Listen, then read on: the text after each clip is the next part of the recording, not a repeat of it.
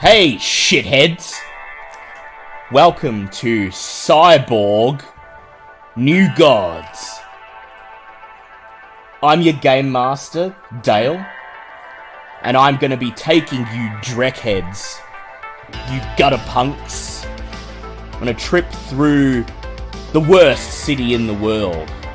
And maybe, just maybe, you'll be able to do some good in this shithole.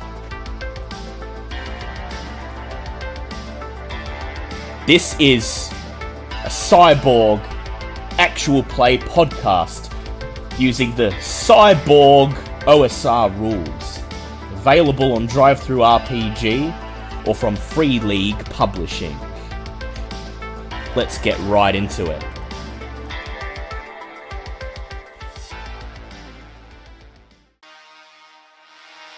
Ah, you punks make me so sick!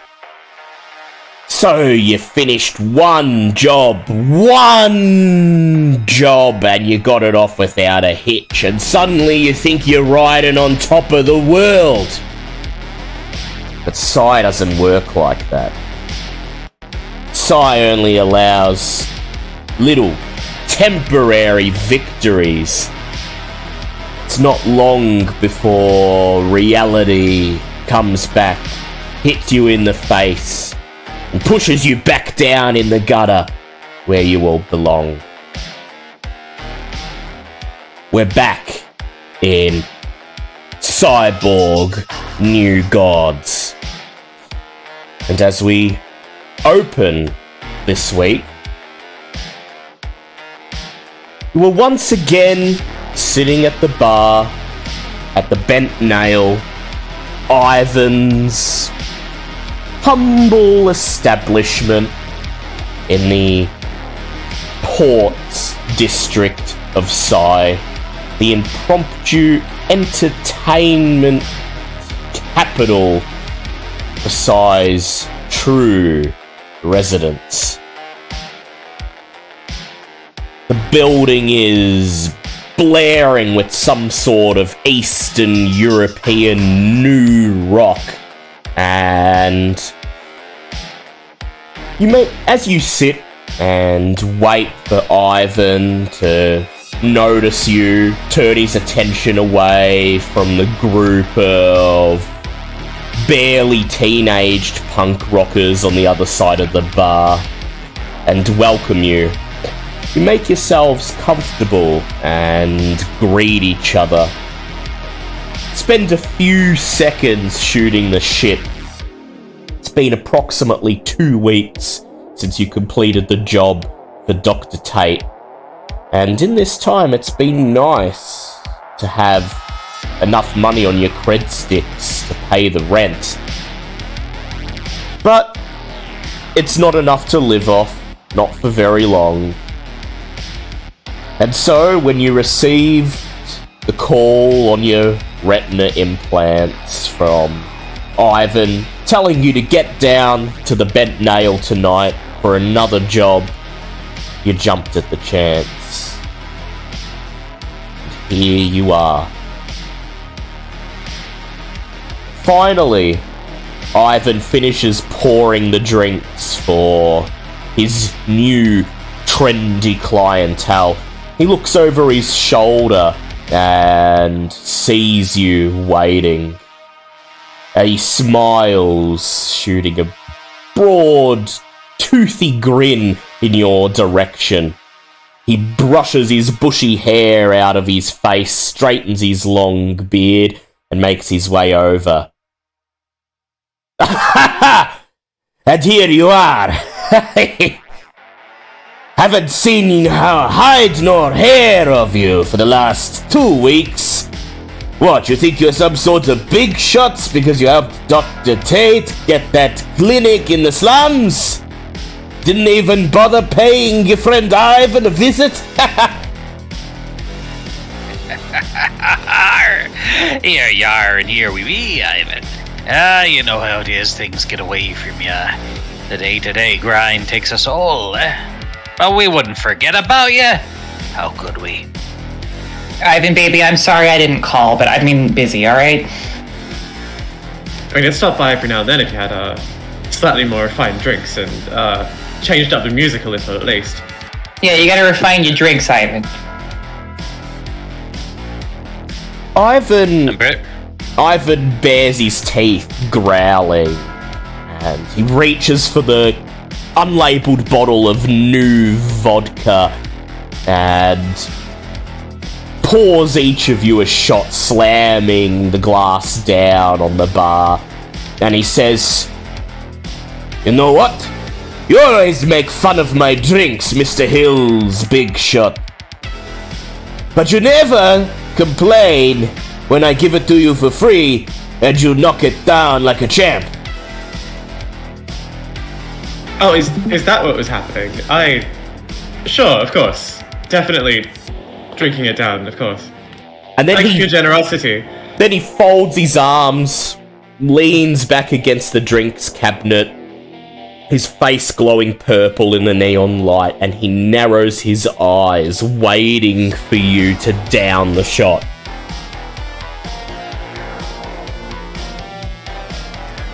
Jonathan picks out a pen from his pocket and gently prods the shot glass and slides it away from himself.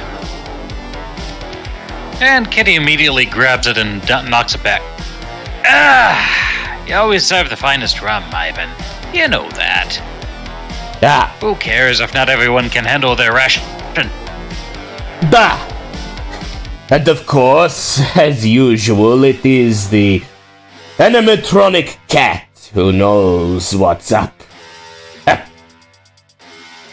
Well, look. As you guess, this isn't a social call. I didn't bloody call you here to talk, to shoot the shit. I got another job for you, another one from Doctor Tate. He was quite happy with what you did last time. And he said he wants you back again. Specifically you, none of my other regulars, so you must have impressed him. He's got that place in the slums up and running. He's running a nice side business installing chrome, but he says he hasn't been able to do as much as he's wanted to. Apparently, it's been quite hard to get good medicine. And so, he has something he would like you to do. And knowing that you do a good job, I managed to talk him up a bit and get you 500 off your debts and 200 credits in your pocket. Well, that's very generous of him. Why do I get the feeling that we're going to be ensuring something falls off a corporate truck somewhere? Hey, you read my mind. He gave me... Go ahead, Kitty. Piracy? I suppose you could call it piracy. Tate gave me the skinny. Apparently, the Virid Vipers have a shipment of some prime corp tier medicine coming through one of their drug dens in Central. Now, he said you pay him a visit, he'll give you the location, but he did tell me to warn you up front. You're gonna be fucking with the Vipers on this one, and... well, there's a chance you might make yourself some powerful enemies. So, if you don't think this is for you, tell me now, and I'll, He looks over his shoulder at the teeny punk rockers who are banging their heads to the new rock. I'll have them do it. Yeah, it's a real good bluff, Ivan. Yeah, we couldn't do that to him. Not a chance.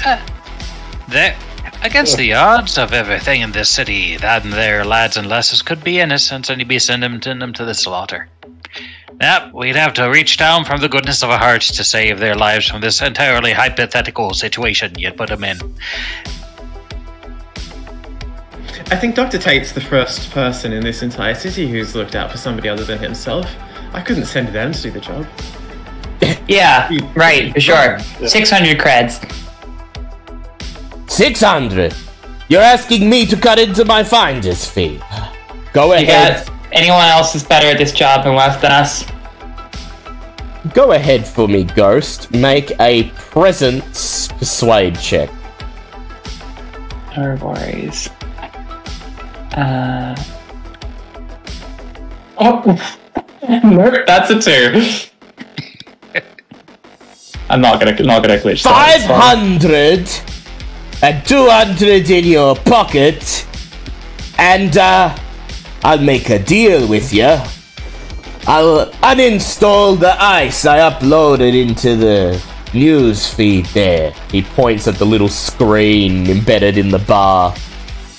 That's as ever streaming a constant barrage of quote-unquote news and ads. Alright, I can't resist that. He He'd winks. be giving you remote control powers. Oh. He winks and... And with great power. He points his Comes no finger at the responsibility. screen. Points his finger at the screen, and then with his other hand, taps his head above his ear, and then he looks at you and he says, "There! It's gone! Go, put one of your anime titty girls on there, or whatever it is you want to do." And man, Ivan, and just the most, bizarre AMV YouTube trash you've ever seen starts playing on all the monitors.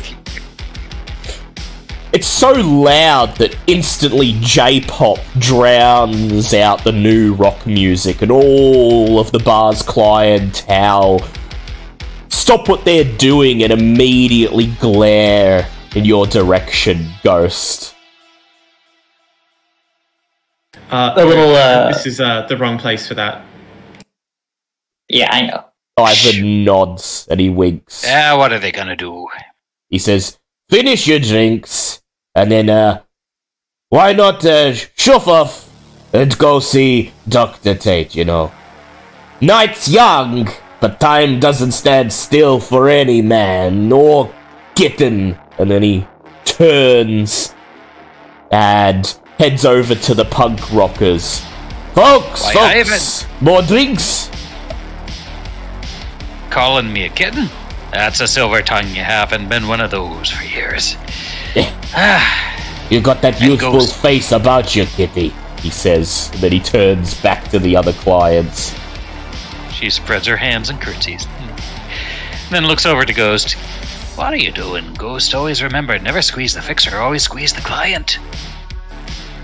Yeah, I'll keep that in mind.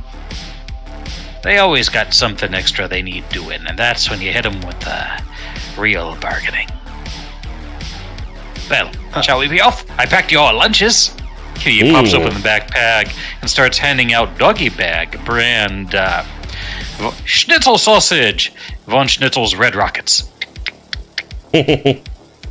Complete with mustard and rum butter sauce. 2 weeks ago I wouldn't have tried these, but I think I'm starting to get the idea that you shouldn't ask questions where you get your supplies from. Oh. Same place I always get them from. The dogs of No, this that's world enough. ain't I don't- sentient. Don't need to know anything more than that. I'll eat it. It's all right. They're not bad, actually. Glad you approve. Somebody's got to keep the home fires burning. And as you grab the bags and peer down at the food that Kitty has produced, ads flash up on your retina implants. Bitch burger, bitch burger! Because Doggy Bag's been out of business for 20 years. What? Somebody be muscling in on me secret recipes? Well now. That won't stand.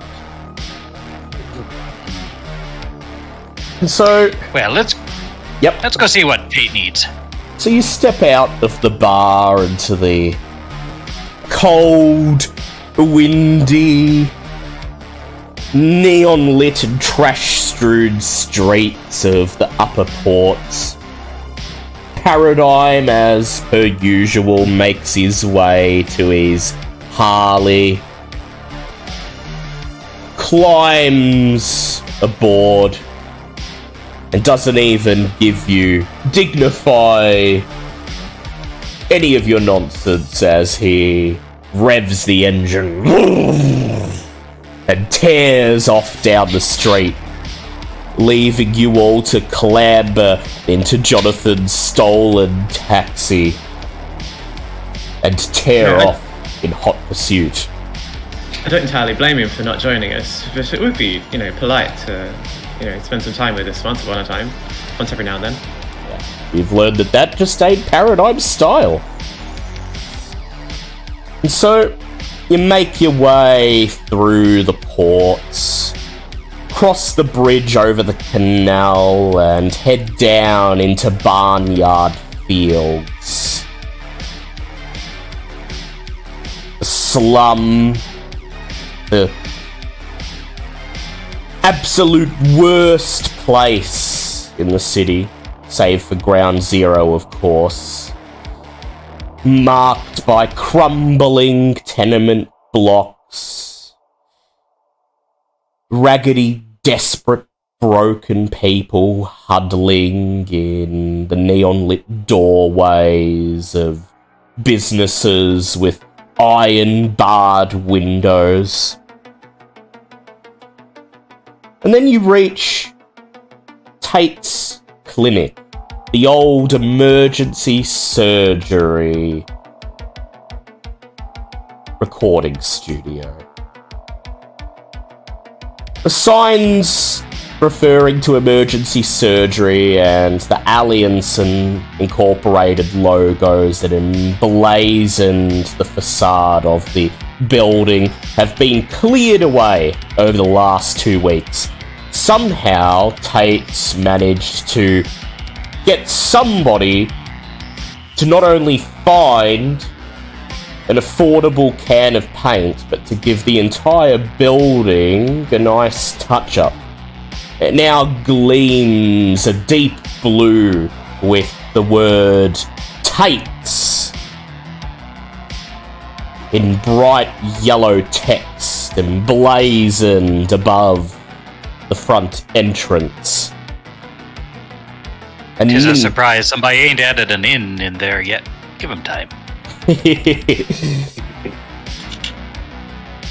A neon light blinks in one of the windows, on and off. Cheap healthcare for the masses. Free and discounted medicine and chrome. No insurance required. Each time the words blink out, they're replaced with a winky face emoji, almost poking fun at the corporations that would squeeze the people of this district for everything they're worth, even though that's not much at all. So you park in the parking lot out the front, the place that just 2 weeks ago was strewn with trash and debris that you had to sneak through. That's now open and clear, and there are even other vehicles parked in the spots alongside you. And then you head inside, and the old soundstage and production room has been converted into a vast reception lobby. It's been outlined with plastic seats, and several of Barnyard Field's residents are huddled in the seats. A couple of them glance up at you with bleary eyes as you enter, and then quickly look away, once again escaping into their own thoughts. Here and there around the room, members of the Raptors gang stand at attention. It seems that Tate's made quite a good arrangement with them, as they lend an air of safety, a little bit rough around the edges perhaps, but safety nonetheless, to the establishment. Although it doesn't look like he managed to talk them into covering up their leather vests, gang symbols, tattoos, piercings, and chrome, all of which are displayed prominently. Behind the reception counter sits Brian the Orc, boredly watching some reality TV show on the single screen embedded into the wall beyond the lobby. He looks away from it as you approach and smiles. And he says, So, sweet security gig you got us. Sure, pay's good. All we gotta do is stand around. Don't have to actually do any work, but... And the digs in the basement, oh, much better than what we were dealing with before, and amongst all those cameras and all that sound equipment. But the doc's got me working reception. Well, with your natural charisma and natural beauty, 'tis only a good fit for you, you cutie. Come here, give me a hug, and I'll leap on them. He opens his mouth to protest, but he doesn't have a chance. You leap over the counter, embrace him in your arms, and then, after a few seconds, he relents, slapping your back with a big, beefy hand. You joined the crew, and don't think I'll be forgetting that. You're a pal. Then the magnet... back onto the counter. I was gonna say, just before you let go, you see the magnet coil on his arm begin to vibrate. A not-so-subtle warning that you'd best let go before he flings you across the room. And so you step away. The coil... Anyway, the coil vibrates once more, and then stops. Brian nods, satisfied, and he says, yeah, you got an appointment.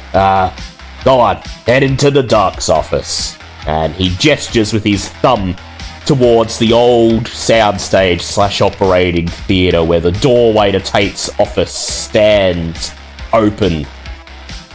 Bright light spilling out from within. Shall we? You head in to the office, and Tate whirls around in his office chair, looking up from the terminal screen. The cold blue light from the screen illuminates his face. You notice that a couple of the lines around his eyes are gone. Now that he's got a place to call his own,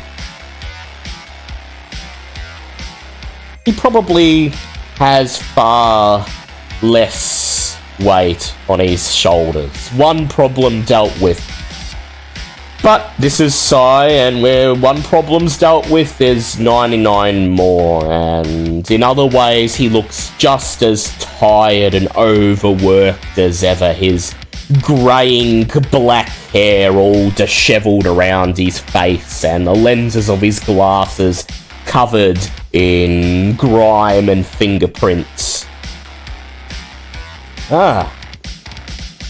Just on time. Was going to have Brian call to remind you about your appointment, he says. He quickly whirls around, slams his index finger on a button on the keyboard, and the file that he was looking at on the screen blinks away, replaced with an Alliance and Incorporated logo that serves as a screensaver. So, Ivan, fill you in, he says, leaning back in his chair, crossing his arms. You need drugs and the Vipers have them.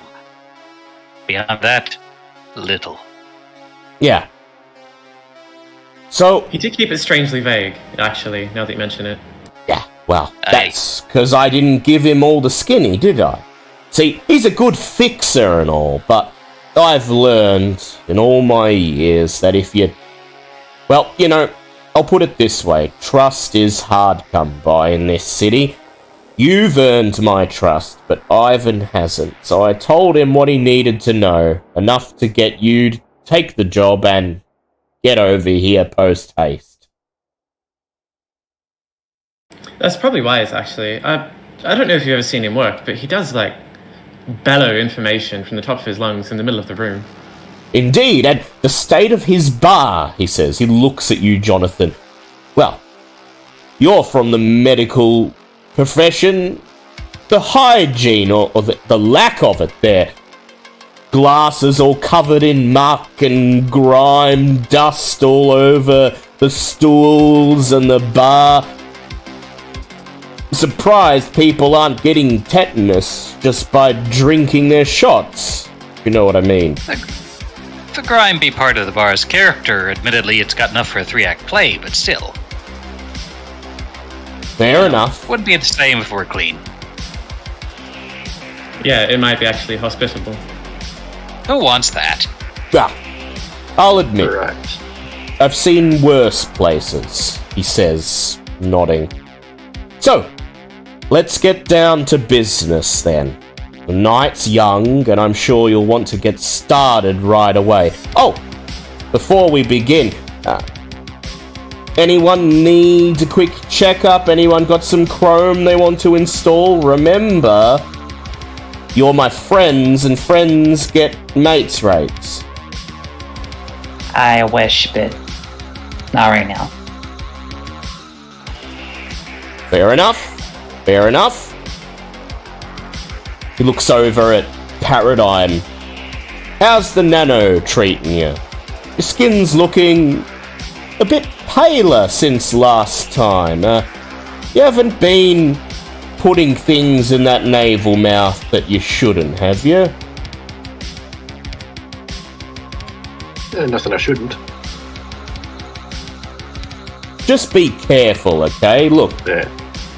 I've seen blokes with the nanos in a lot worse shape than you are, and jury's still out on whether it's something that happens inevitably or if it's something that happens because you rile the nanos up or something like that. So, just because that mouth gets a kick out of chomping on stuff that the rest of us would just look at and walk past doesn't mean you should be putting everything you find on the street in there. Also, I hope you've been brushing the teeth on that thing, because, tooth infection down there, you're fucked. Shite, never even thought of that. Jonathan just lets out a little chuckle. I do what I can with what I have. He sighs. You haven't Something been... about messing with the Vipers. Something about messing with the Vipers, right. So, look. I need to get some red juice and some adrenochrome HST in, alright? Maybe a bit of O-sleep and, some sunset chalk and vert for some of the more intrusive surgeries. And, well, prices on the street are through the bloody roof. So, I've had my ear to the ground. I've tapped a couple of my old contacts from the corp. And it looks like the Vipers are doing business in red juice and other medical chems. They've been doing it for quite a while. If I had to hazard a guess, I'd say they're probably running middleman for one of the corps. ACGS, TG Labs, maybe even Alienson. Somebody's paying good cash. The Vipers are working with some of the Nomad crews out of town to get this shit in, and then they're passing it along. Well, I figure you can knock one of those shipments for me, then I should have enough to last a couple of months. I've narrowed down where the stuff is likely to be, but you'll have to take it from there. I've been told through my contacts that the shipments are going through a Viper drug den based out of an old block of flats in South Central, specifically the Undersjön district. You know that glimmering mecca of materialism and consumption they got under the ocean there, on the ocean floor under the waves. The only light that goes that deep is the neon, of course, and where there's no natural light, the dark things fester, which means people like the Vipers have got quite a hold on the area. They're a sec corps, of course, but they're all in the Viper's pocket, so word to the wise right now, you'd better expect trouble on this one. Keep your wits about you and be prepared for trouble at all times. Any questions? Speaking of trouble, back when I worked at TG Labs, there were rumours that flew around all the time about shipments that got heisted and how much the crews loved swooping in at the last moment and killing everyone and bathing in their blood and all sorts of other horrible things for people who stole them. We're not going to be heisting tracked goods, are we? Well, at this, he smiles and he looks over at Ghost and he says, "Oh, that'll be your decker's job, won't it? Find out if they're being tracked and, if so, hack into the system and remove the information."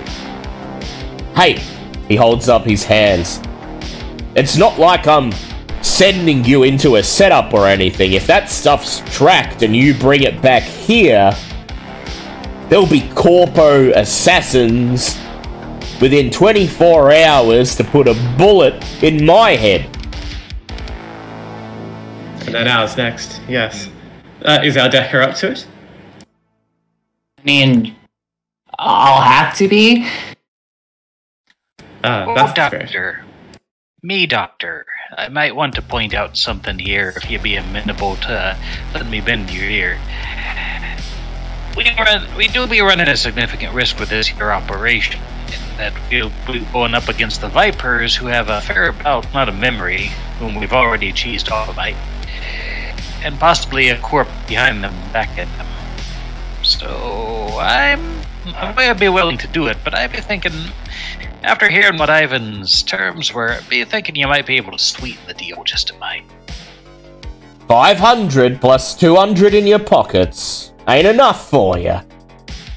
He sighs. Go ahead if it were just the Vipers, but they're unknown backers behind there is what I'm saying. You sure you can't sweeten the deal for the mates who went above and beyond for you? Go ahead and make me a presence persuade check. Alright. So that'll be an 18. 18. Brushes his hand in the air. Yeah, alright. Good point. Good point. Well taken. He whirls around, and his fingers glide across the keyboard of the terminal. The Aliensen logo disappears, and a sequence of numbers begins to scroll up the screen. Yeah, alright. I can shove some of what I was meant to give that guy over here, and slams his finger down on the enter button, and 100 credits are immediately deposited into your accounts. That'll do it. Thank you. Alright, If you got any more deets, we'll take it now. So, dresses and unders, John, you said?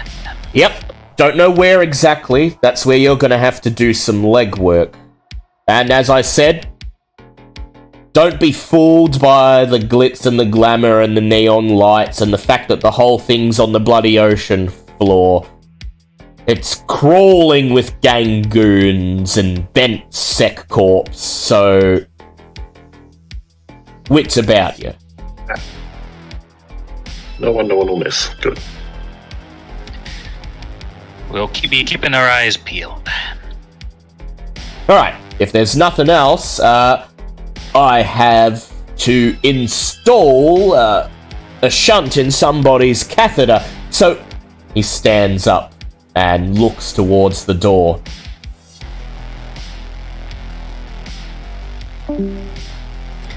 If you don't mind me asking, actually, how are you affording all this? Like, I saw on the signs outside you're offering discount, free healthcare, you've renovated the entire place. How are you staying afloat? I'd like you, Jonathan, to make me a presence persuade check.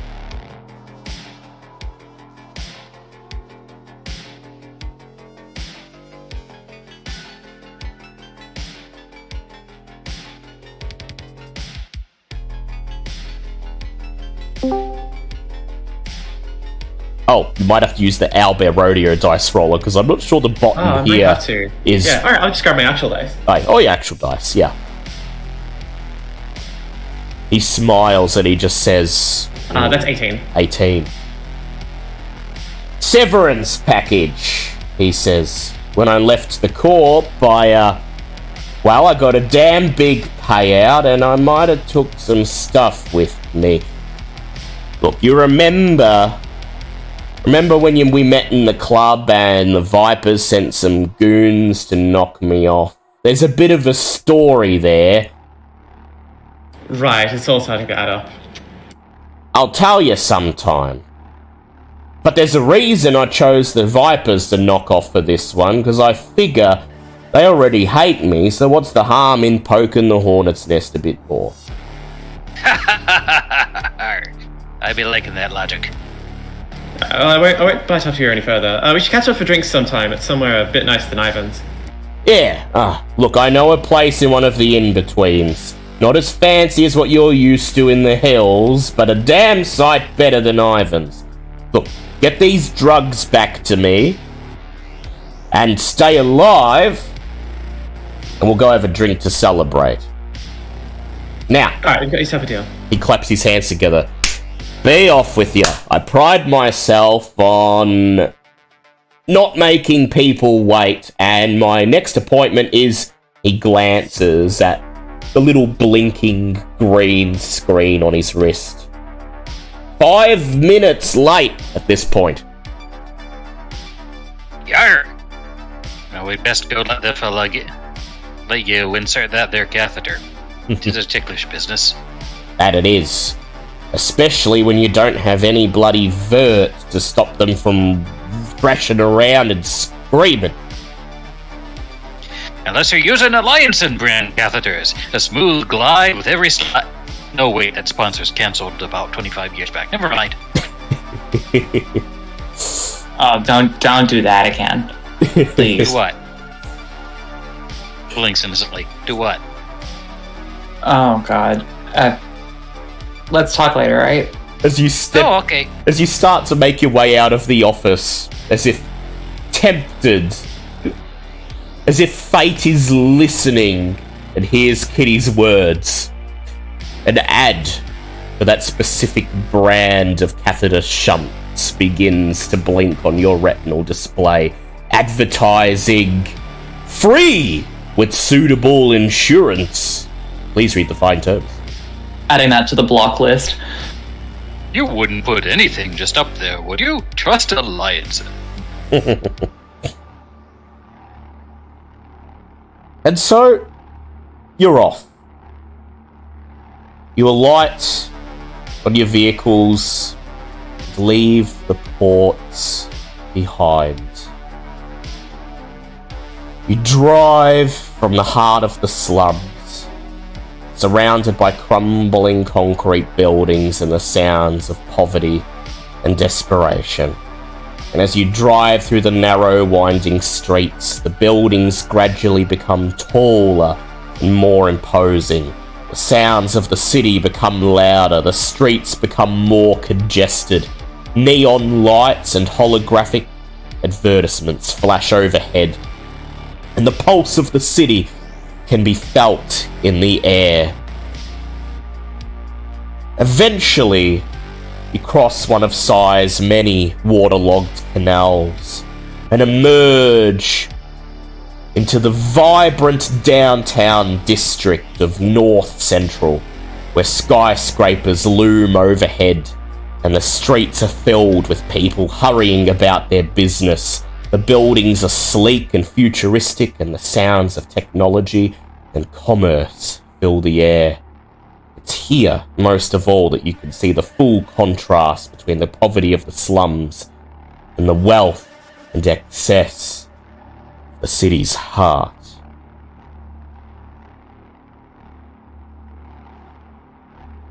As you're passing through the border that separates the ports from South Central, past the almost monolith, a grand pointed black edifice that pierces the sky, a monument to the supremacy of the Omus Corporation, which filed for bankruptcy shortly after the monument's completion and collapsed, leaving this edifice as the only evidence that it ever existed. Your hearts sink. At the end of the road, right at the edge of an intersection, a big metal archway has been erected over the road, and as cars glide underneath, beams of blue light flash, blinking, scanning the cars as they pass through, making sure that they're supposed to be here. It's a security checkpoint, as you probably should have expected moving into this part of the city. And that's when you realise, Paradigm, your Harley is from ground zero. It's so old that it was never even hooked up with an identifier chip. And you haven't been game enough to try to take it through a security checkpoint since you've got it up and running. You literally have no idea what will happen, whether the checkpoint just won't register its presence, or whether it will detect that something is wrong and call the Sec Corps to swarm upon you. Meanwhile, Jonathan, you look up at the taxi license wedged into the little slot above the sun visor.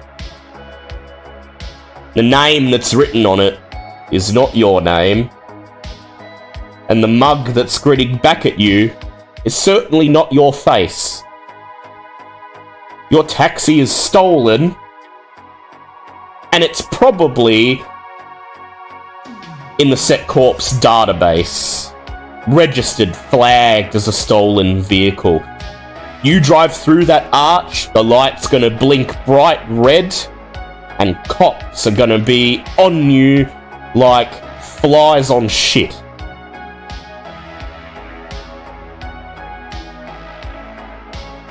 As they approach the intersection, Jonathan slows down the car and pulls it over to the gutter and turns around to face everyone in the car.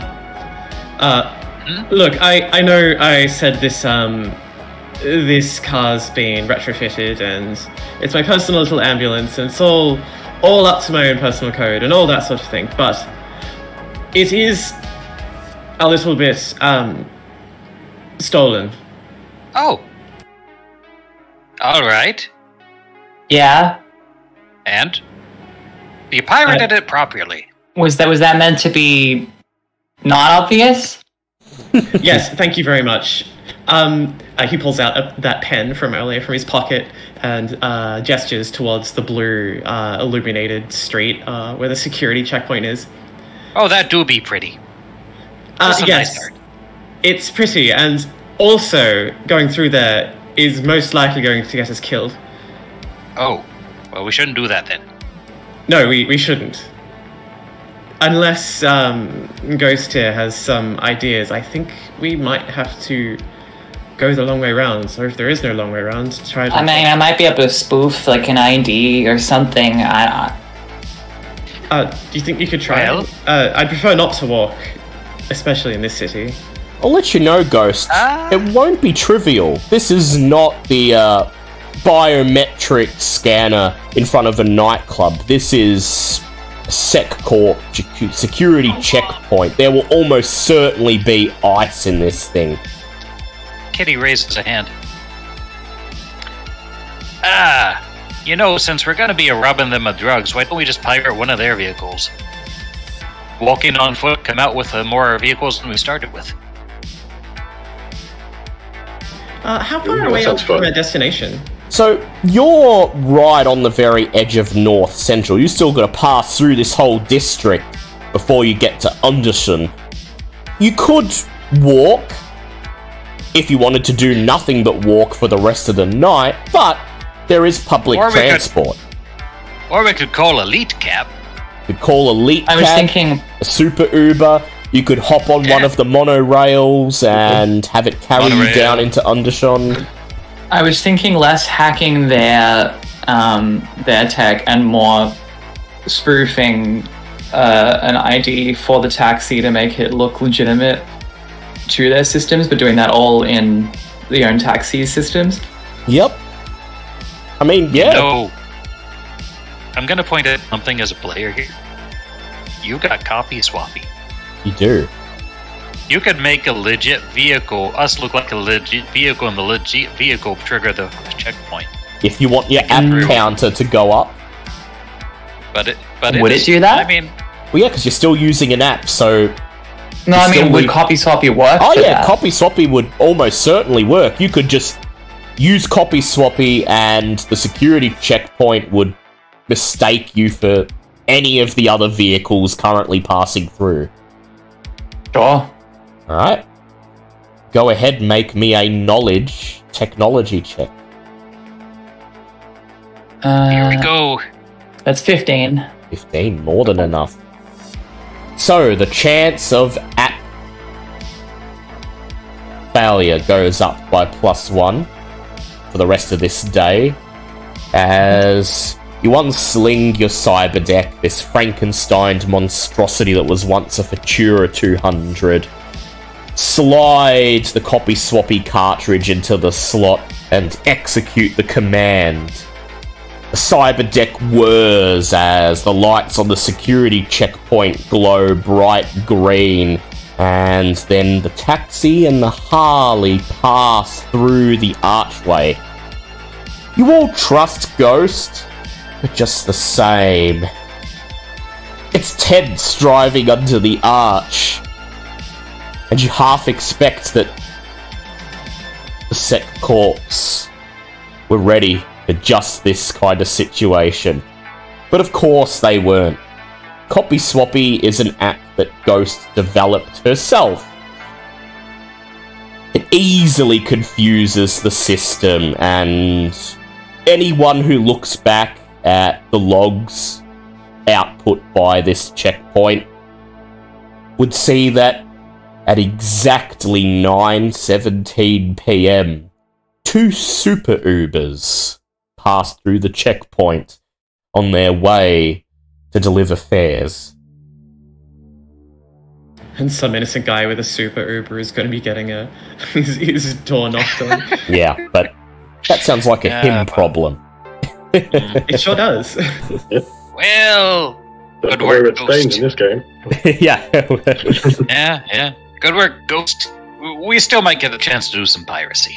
We'll see. We'll see. Oh, there's definitely going to be piracy when you get to the place, but... So... You pass through North Central, staying with the traffic,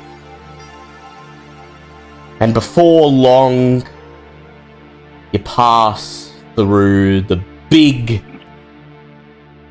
glass tube. A tunnel that descends beneath the inky black surface of Lake Gravel. It carries you down into the undersea commerce district of Undersson. This be reminding me of Atlantis. Only with a few less rodents. Well, we say that. But this is Psy. There's probably rodents everywhere. Deeper beneath the surface of the ocean than it has any right to be. The Undersea Commerce District is a sprawling metropolis of neon lights, towering skyscrapers, and dark alleys.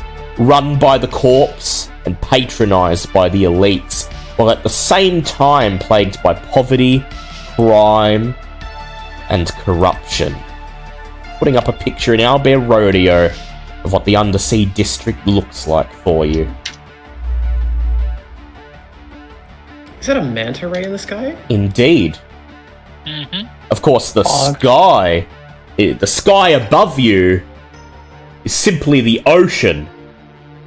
The surface of the waves above almost look like clouds as they roil in the void far above you, and the neon lights below paint them in all sorts of vibrant colours.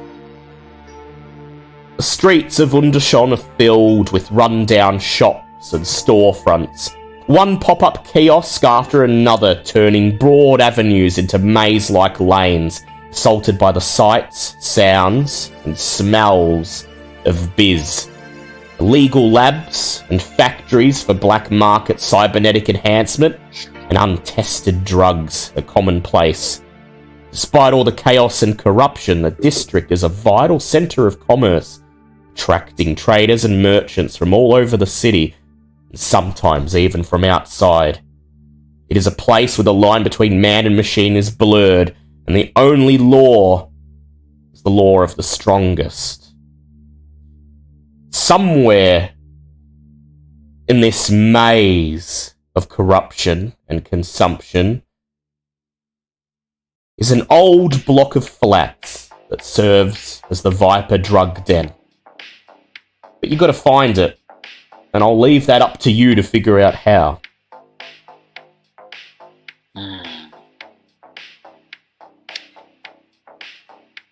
It's definitely his first time beneath the waves in Underston for Jonathan, and as he drives and the neon lights kind of bounce off the car as they go through intersections.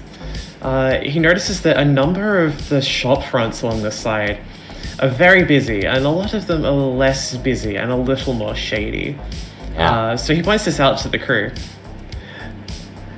I don't know about any of you, but if I was looking for shady people, I would look for shady people and start asking questions.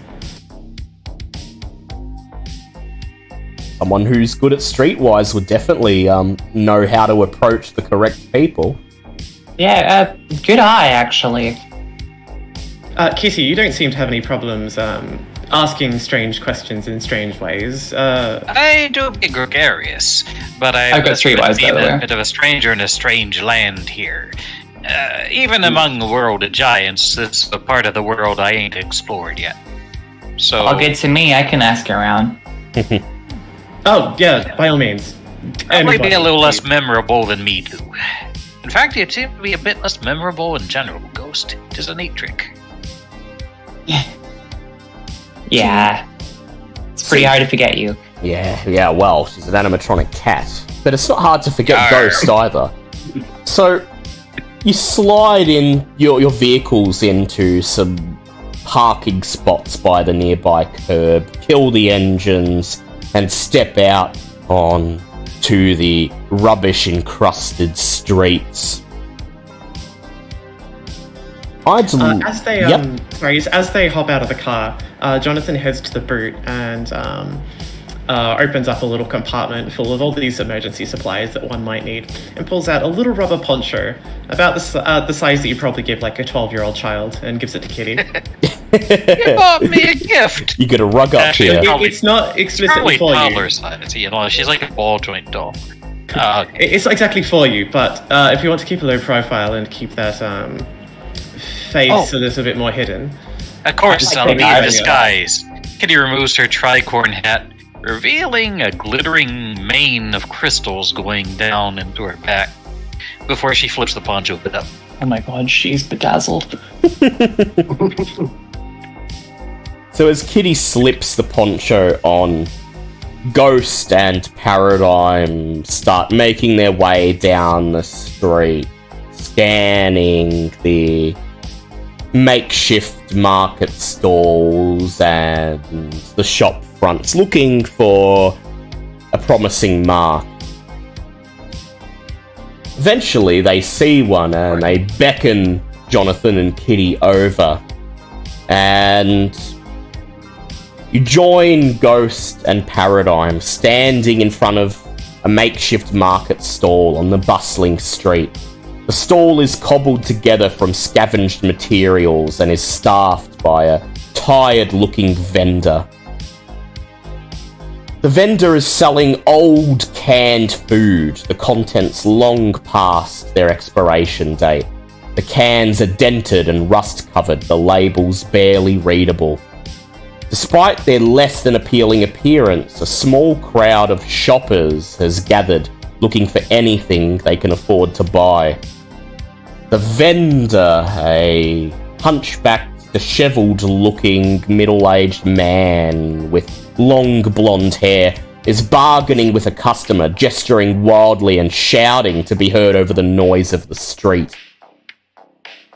The market stall surrounded by the flashing lights and towering buildings of Underjon, symbol of the desperation and poverty existing simultaneously alongside wealth and excess. And I'd like somebody to go ahead and make a presence streetwise check for me. Or a knowledge streetwise. Either one. That'll be doing. That's 20. 20. Dude. So, Ghost, you hold up your hand, telling the others to follow your lead. And then you stand beside the throng of customers, just watching them come and go for a moment. And most of them gaze at the canned goods. Some of them lift one of the cans from the basket, slide a cred chip over to the vendor, and then turn and leave.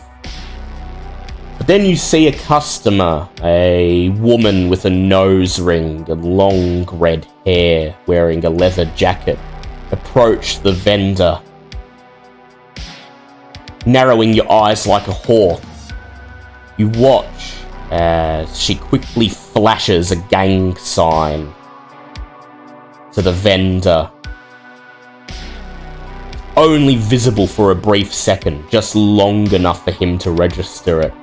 Then he smiles, begins to rifle through the rusted cans, and hands her a specific one. She nods, slides him a cred stick, and walks away. And so, Ghost, you then step forward, gesturing for the others to follow you. You push through the customers, walk up to the vendor, and flash the same sign that you saw the woman make. The vendor raises an eyebrow. He hasn't seen you before, but he doesn't want to ask questions. So he rifles through the cans, extracts one from the bottom of the stack, and hands it to you. The faded label claims that the can holds string beans. The vendor smiles and looks at you expectantly.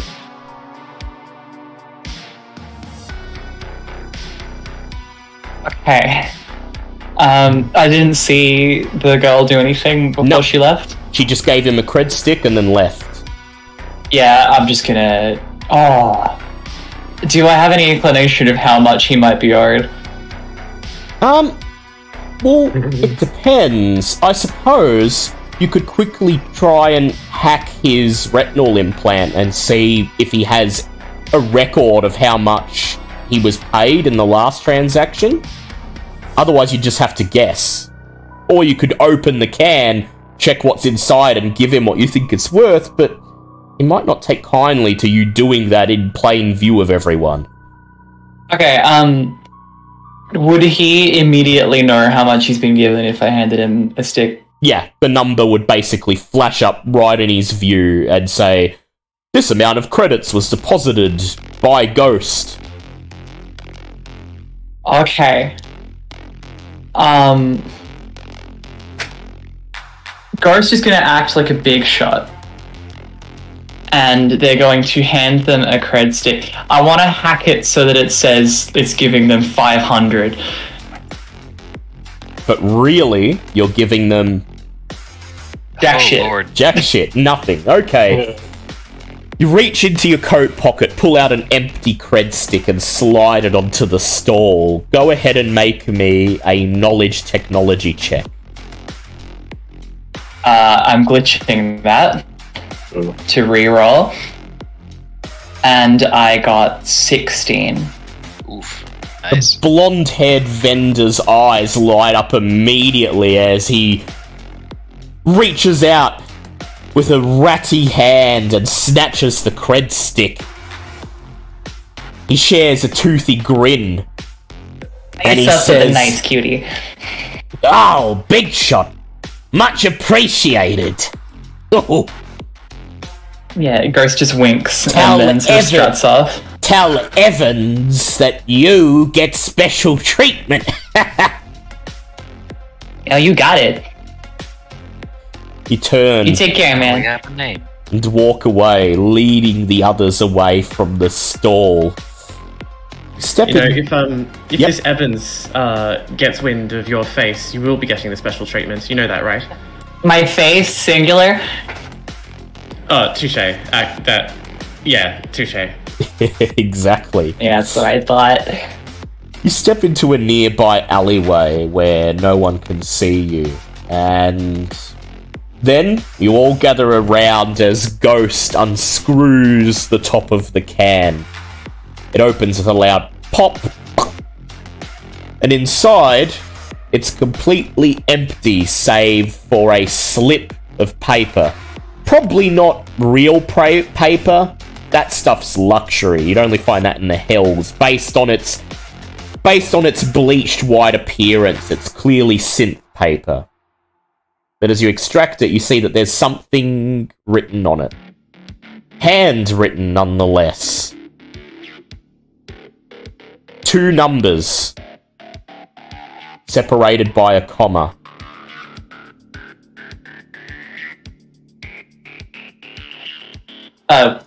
What are the numbers?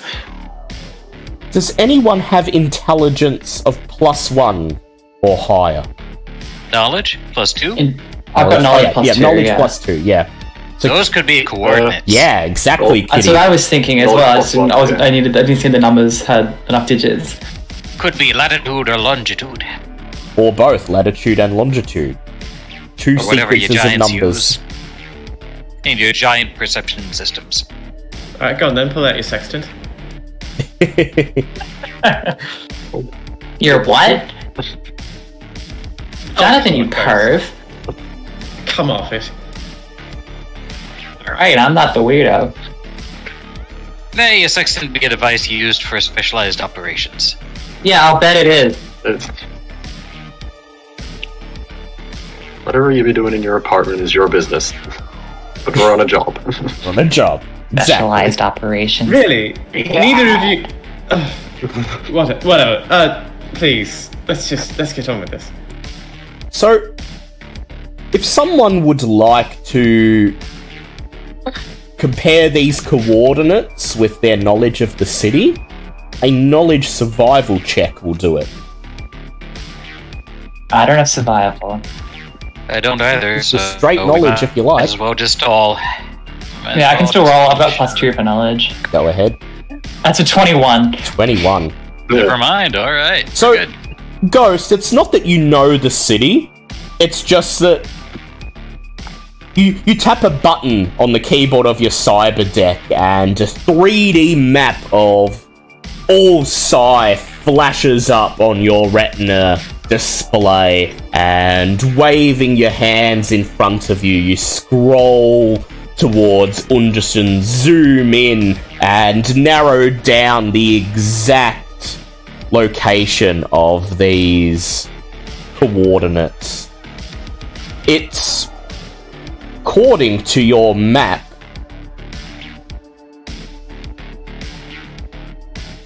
a health clinic, a doctor's clinic, about 3 blocks to the east of here. Oh, you don't say. Well, if we know anything about clinics from our present experience, it could be literally anything. It could be a police station for all we know. I mean, the police could be cutting out the middleman, 'tis true, but seems might classy for this. I mean, you know, ain't exactly the best part of the district, but compared to some, it's, I don't think the police would be blatantly in on it. Oh, no, I mean, repurposed, of course. Like Tate surgery. I mean, they'd probably just be taking their cut and moving on. Oh, gotcha. Alright. Well, let's go walk and have a look-see. Yep, you want to go Definitely there don't on want to foot? drive the vehicles. Oh, yeah. Definitely don't want to drive the vehicles past there. Probably a good Not idea. yet. You turn to leave the alleyway, and as you leave the alleyway, gunfire pierces the sounds of commerce. Immediately, the people in the street scream and scatter as bullets rain into the brick wall just an inch away from Paradigm's head. And then, the assailant, the flying drone, hovers into view. Ah, damn it. Its sleek metal body gleaming in the neon light. Its spherical shape bristling with weapons and high-tech sensors. Mounted on each side are twin machine guns, their barrels spinning as they scan for their targets. The drone's cybernetic systems hum ominously and its powerful engines roar to life as it spots Paradigm and prepares to engage. A klaxon sounds as a second drone zooms out of an alleyway across the road. The two machines communicating, honing in on their target. Relentless hunters. And this is when I reveal that prior to this session I did roll a reputation check. A 16 or higher means someone's coming to collect on the debt. And I met that. And then I rolled a 1d4 to determine whose debt it is. Paradigm. The AI cluster to whom you owe your life. And a crapload of creds has sent some drones to take you out. I'd like someone to go ahead and roll a d6 for me, please. In fact, you should do it, Paradigm, since it's your debtors. Yeah. Dude, what the fuck is going on? Ghost, I thought you Kitty's had already sorted. moving. Yep. Kitty's I already want ducking Sonny. for cover. I don't know what that is. Oh, it's a 5, so that means we go first, don't we? The checkpoint probably 5 pinged us. does mean you go first, yeah. Dead bots flying is what it is. Stir your stumps. All right, so Paradigm, you may as well go first then. Well, I start by just sort of yelling up to the drones. I've been paying it back, you bastards.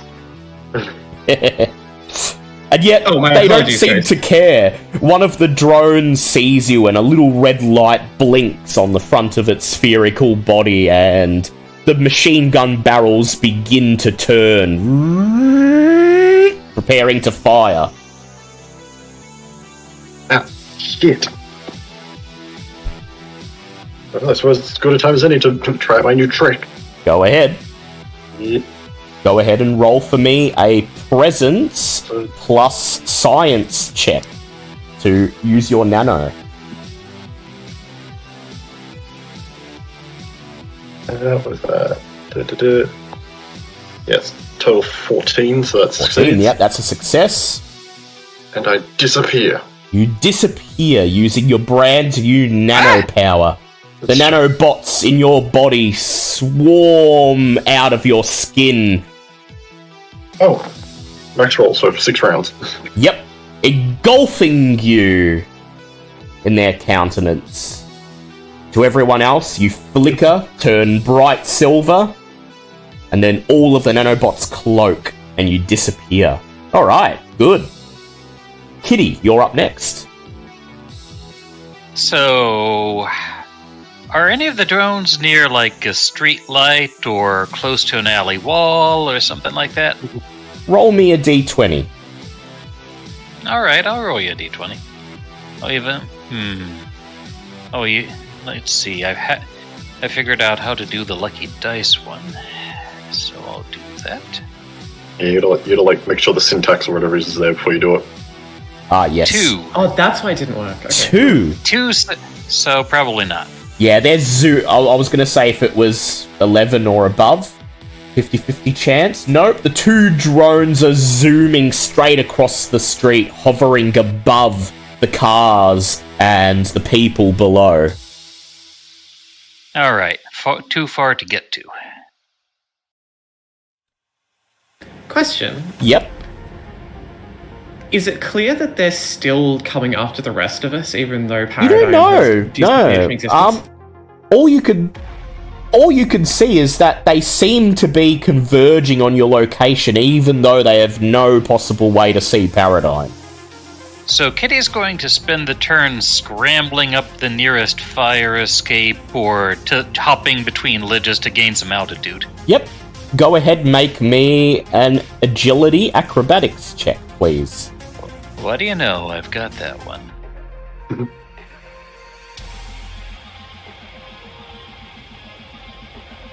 And that'll be a 14.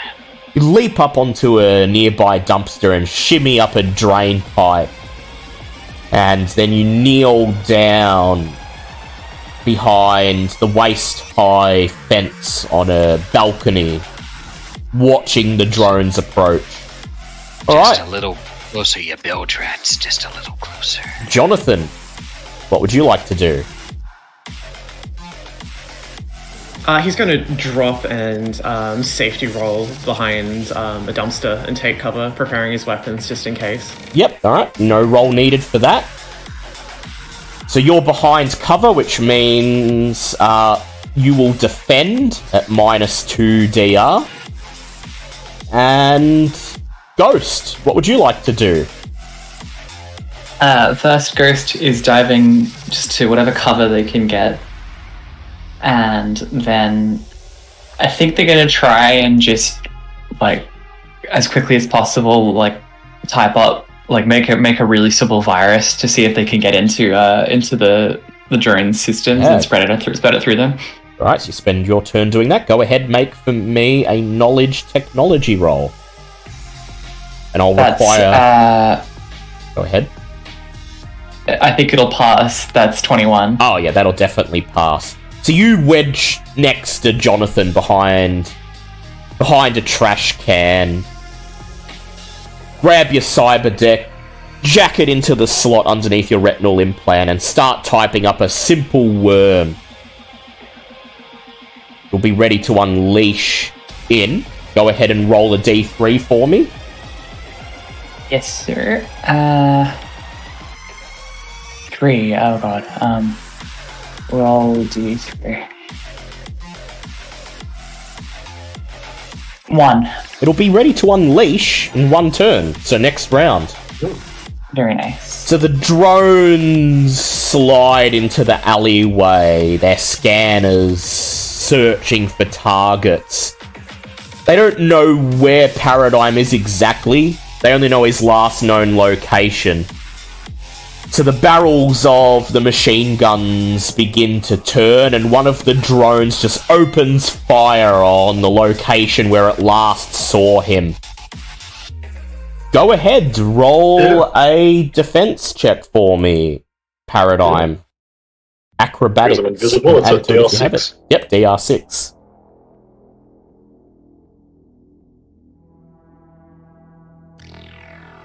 Thank God, because I rolled a 5, which means it's a 6. Lucky man. Yeah. Rolled a 5. Well, yeah, it's a DR6, yeah. Yeah, so you just got it. Yeah. It can't see you, but it's spraying bullets all through the alleyway, and one of them would have hit you by pure chance if you didn't immediately throw yourself to the asphalt. The second drone scans for targets, and seeing Ghost plugged into her cyber deck, almost sensing what Ghost is about to unleash, the barrel begins to spin and the bullets pepper the ground in a trail towards Ghost. Ghost, go ahead, roll for me. You get -2 DR because you're next to Jonathan. Lovely. Sorry, what's the roll? So you need to make Agility and acrobatics if you have it to avoid being shot, and I'm looking for a Lovely, 12 that's or above. 5. 23. 23, yeah. Did I dodge it? You did dodge. You huddle over your cyber deck as the bullets slam into the dumpster, raining you with shards of metal. And now, Paradigm, it's your turn. So I'm guessing, are they still up in the air? They haven't, like, Still come up in down the air. level, No, have they? still floating up in the air. Right. I will move around, like, just sort of move from my current position, just still changing positions. And then I guess I'm just going to try and fire back at the one that fired at me. Yeah, go ahead. Roll to hit it. Make me a presence guns check. That's a crit. That's a crit! Nat 20. Double damage. Okay, yeah, roll double the damage. Which is overkill, because I only need it to it's a DR6 to attack as well while I'm invisible. Yes, it is. Yeah, but you know.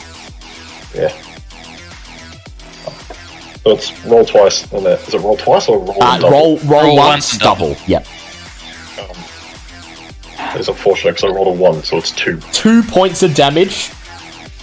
I believe it also degrades their armor by 1, but It does. It does. But these do not have armor.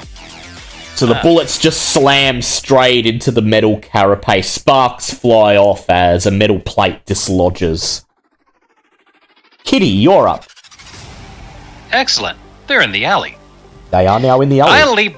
I leap down, riding the sword down, trying to plant a foot so that I stab it straight through that dislodged plate. Go ahead. Roll. As I try to get on the back of this drone and ride it down. Yeah, go ahead. Roll for me a... Actually, we'll say... Usually it's strength for melee, but you're leaping from above. We'll go agility acrobatics instead. So that's good, because that makes it a 13. The flyers, these flying drones, they have an ability called Quick and Janky, which makes them DR14 to hit. Would you like to glitch? You know, I would. I didn't know the difficulty before I tried this, so... I didn't tell you, because... Yeah. That's worse. Yeah.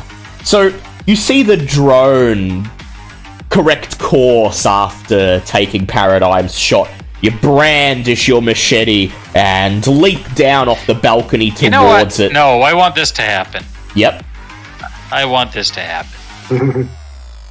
I'm gonna glitch you. Glitch again? Alright. I won't And describe- get worse, never mind. Get Doesn't worse. happen. You raise the machete above your head as you fly through the air, and the sensor on the back of the drone registers your motion, and it swerves out of the way, and your machete comes down, cleaves through the air, and strikes the concrete ground below. I'll roll and come up. Whoosh. Alright, Jonathan, you're up.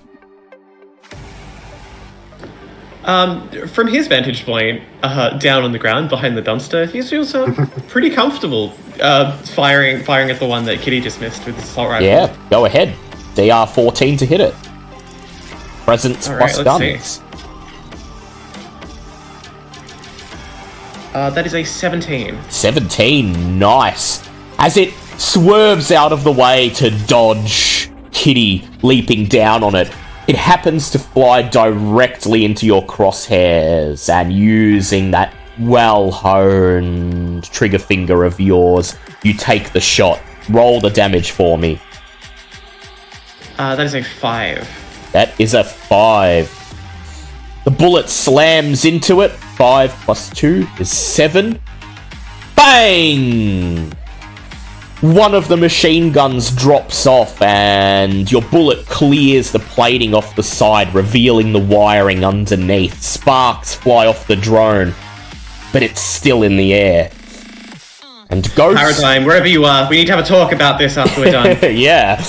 Ghost, you're up. How's my worm doing? Yeah, your worm's ready to unleash. Go ahead and make me a knowledge technology check.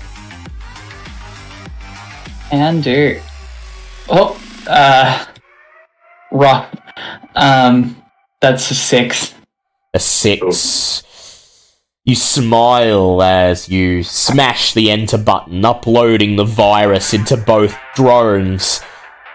The AI cluster that Paradigm owes a debt to is more than prepared for such feeble attempts to breach the security of its agents, and as soon as the worm is uploaded, the countermeasures activate, and you swear as the words "connection lost" blink on the screen of your cyber deck.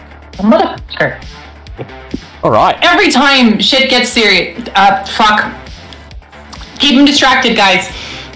So, one of the drones, the one that's sparking wires flying out of it, turns towards Kitty and unloads its barrel. Kitty, go roll me a DR12 agility acrobatics to dodge. Well, fortunately, she's small. Yes, you get a bonus on this. Still, she's bouncing off the walls, trying to parkour, scrambling over dumpsters, and a 13 means that she'll clear it. Yep, she clears it. As the bullets slam into the brick wall behind her.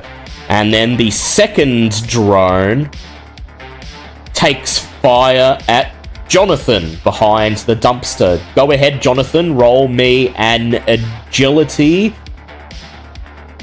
acrobatics DR12 to dodge. Agility acrobatics? Can do. Yep. Alright, DR10 because your bodyguard is also... behind the dumpster. Yeah. Behind the dumpster and your bodyguard's a DR10. Works on him too. Wow. Cool. Yeah, it says you and people next to you. Nice. That's a 2. I'm gonna glitch and re-roll And that. go ahead and glitch. Oh. Machine guns do hurt. That's not a whole lot better. But Yeah. with agility, that brings it up to 10, so that's enough. Enough. Just enough. Just Shunk, shunk, shunk, shunk. One of the bullets grazes you, however. As you did glitch, and even with the glitch, you only just got it, so I'm going to apply some DM Fiat. I'm going to roll, and you take half the damage. Name of the shard. You take 2 points of damage as one of the bullets grazes your shoulder. Roll your armor. Jonathan swears and like curls up in a ball, like in the most little nooky corner of the dumpster possible. You do have armor though, don't you, Jonathan? Yeah, so I'm gonna roll Yeah, go ahead, roll your armor, see if you soak that damage. That's a 2. That's a 2, yeah, alright. So you soak the damage, no damage at all. Oh, fantastic. Probably hurts like a mofo, but yeah. It hurts, it does hurt like a mofo, but you quickly check under the hem of your coat and see that it didn't pierce the skin. There's a little bit of redness there, but no permanent damage. Alright. Paradigm, you're up. Nice. Did you say one of the guns got shot off one of them? Yep. Does it look like it's still functional in any way? Looks like it's still functional, but barely. Yeah, I'm gonna run over to it and try and fire back at it with its own gun. Yep. I read my mind. Go for it. You rush forwards, grab the machine gun off the ground, flick it into your fingers, and open fire. Go ahead and roll. I'm guessing still just presence guns, yeah? Yep, still present. Unless you're going to go for auto fire, because these do have auto fire. Yeah. Nah, just regular.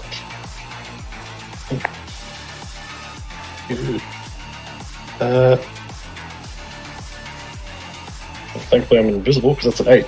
8, nice. Go ahead and roll D4 for the damage, please. Their SMGs only deal D4.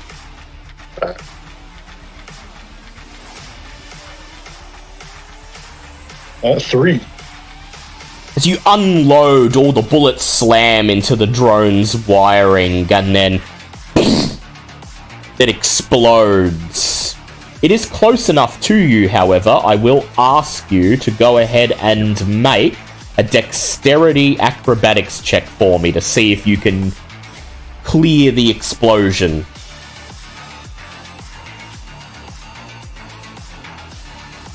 What's that? Agility, acrobatics, yeah. Yeah. 9. Will it? Is that enough? Do I think that's enough? It'll be DR12.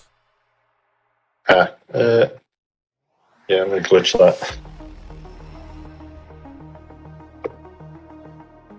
Oh. Well, I glitched that and rolled a 1. Ooh. Oh, is that a fumble then? That is indeed a fumble. That is a fumble. I'm going to apply double damage. I rolled It's directly on me. I rolled a 3.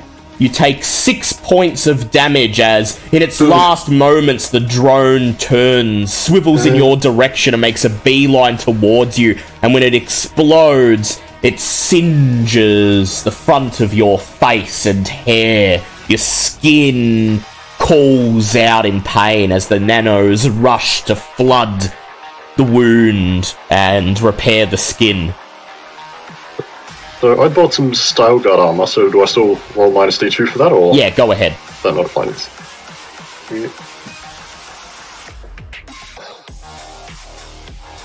Oh, okay, reduce it by 1, so I take 5 damage then. 5 points of damage, yeah. Alright. Ow. Kitty, what would you like to do? You don't see Ghost, you don't see Paradigm, but you hear him suddenly shriek in pain as the drone explodes in his face. Well, the one on me is still active and still firing at me, so Kitty's thinking the best thing she can do is draw fire so her friends can Yep. handle it. Hate to waste shots. She'll whip out the shotgun, take a blast, then, keep on bouncing back and forth. I'm bouncing back and forth. Go ahead. Roll me a presence guns. Alright. 14. 14, Sorry, nice. 15. 15, yeah, my enough bad. to hit it. Go ahead, roll the damage. Alright. Well, when you're slinging buckshot, it doesn't matter how much you dodge. 7 points. 7 points. Ooh, very nice. The flyer swerves, attempts to dodge out of the way, but it doesn't matter, it's buckshot. You blast it with your shotgun and a plate drops off the bottom, revealing the wiring within. The It gears... blows her off her feet, she bounces off a wall. Bounces off a... Yep.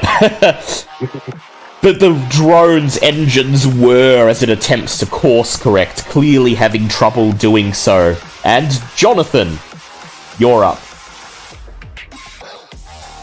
At this point, Jonathan's kind of regained some composure. He's coming out of his little huddle in the corner and pokes his head out from behind the dumpster to see if any of the civilians have possibly been hurt in any of this.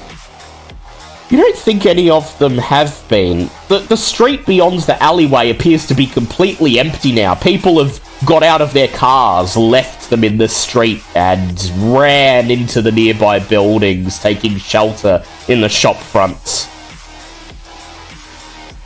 Garrett thinks to himself, fuck, is there a single mission we're going to go on while we don't end up on the nighttime news? And readies his assault rifle and fires it at the nearest the remaining player. Go ahead. DR14 on a presence guns check to hit it.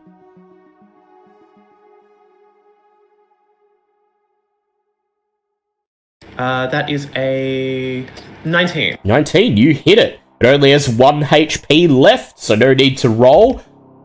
Take aim at the wiring on its underside and fire. Your bullet slams directly into its CPU, shattering it. And as it explodes, I would like Kitty to make an agility acrobatics test, DR12 for me. I don't think being small would help me here. No. Okay. DR14, 12. you said? 12. Oh, 12. Okay. Just normal. So with a 19, Kitty doesn't even bother to look. Yeah. She just turns her back and walks away. Turn your back, walk away as it explodes and rains springs and pieces of silicon down into the alleyway. There you go. Combat is over. Anyone who was hurt may roll a d4 to recover. And anyone who fired their gun, please go ahead and roll a d8 to see if you run out of ammo. I do have to load a mag. 4. 4, you're fine. Kitty takes one of the oversized shells off her bandolier, slides it in. Yep. I got a 6. Is that a reload or no reload? That's fine. It's only 1 to 3 is a reload. Oh, fantastic. Yeah. Meanwhile, Paradigm, this SMG that you took off the drone and fired doesn't appear to be reloadable, and you exhausted the ammo it had in it firing at the drone. It's not likely you could use this again, but you could probably sell it for parts.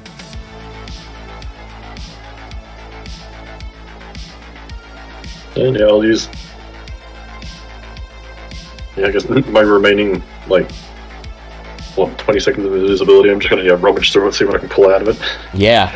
So, you just start rummaging through what's left of the drones, and you see a couple of intact circuit boards and gears. You don't know what they do, but you know that they should fetch a decent price on the market, and you quickly shovel them into your bags just as the nanobots surge back into your body, ending the cloaking effect, and you phase in, probably to Jonathan's quite angry look.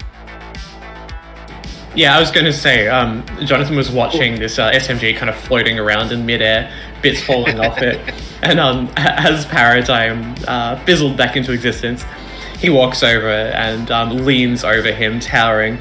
Alright, so when the fuck are you going to tell us that you're going to get us all killed? Why don't we have this here appointment somewhere not here? Because surely the cops be on the way. Let's move and talk. As Kitty says this, AI can get impatient. Yeah. As Kitty says this, in the distance you hear the telltale sirens of a SecCorp transport making its way to your location. And so, Kitty, you grab Paradigm by the hand, pull him away, and start running directly down the alleyway, emerging into the bustling street of the next city block. She's actually got some strength on her, some momentum that seems out of proportion to her mass. Well, she is a robot, so, you know, it doesn't matter if you're small. When you're made out of metal and silicon, you know, you're a bit stronger than flesh and blood people. Yeah. So you step out onto the bustling street, the cars whoosh past, and you slide your weapons into your coats as you begin to walk casually down the street, blending into the crowds of people, making your way to the coordinates. And as you walk, you may talk.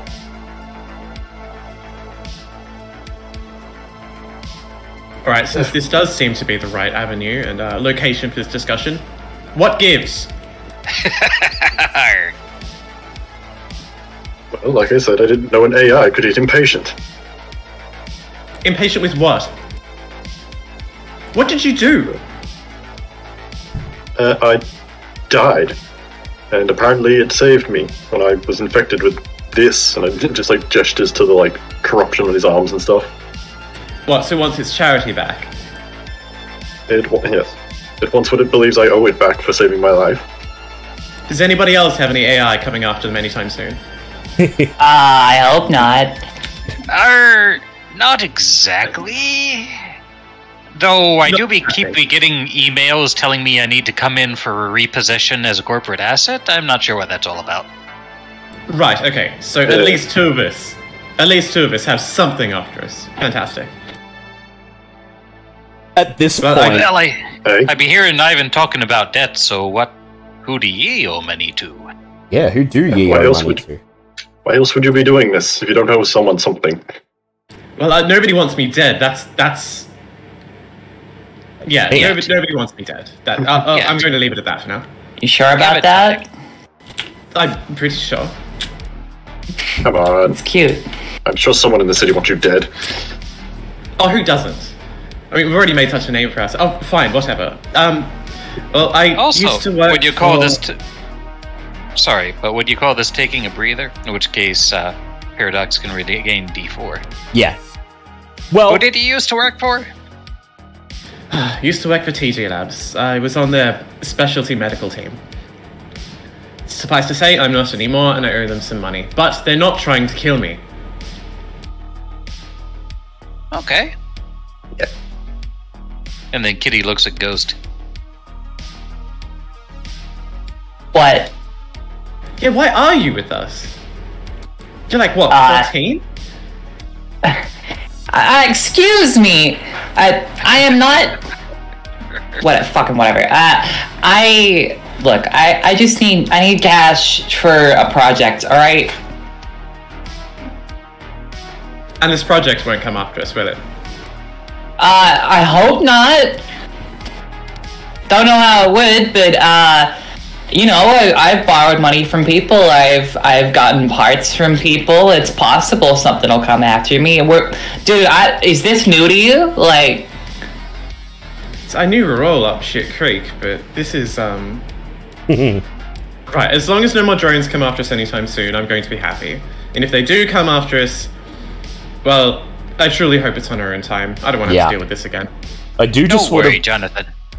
I do just want to point out that, if Paradigm wasn't invisible, those SMGs are D4 damage auto-fire, so, yeah. Could have gone potentially pretty bad. But, Thank God I ate that bat. The message rang through loud and clear. The AI cluster that revived you after your ill-fated expedition into Ground Zero wants its creds back. You failed to mention to the group that it revived you for the explicit purpose of serving as its agent in meat space. Something that you immediately decided not to do, prompting the AI's wrath. You're already in service to alien bugs in your body. You didn't want to be in the pocket of a computer as well. So, after about 20 minutes, you reach the location designated by the coordinates. A doctor's clinic. Or, it was a doctor's clinic. The windows are shuttered. iron roller shutters pulled down over them, covered in graffiti tags, and a thick iron chain is wrapped around the door handle. A faded sign above the door reads Public Clinic number 17. Please have your insurance chips at the ready.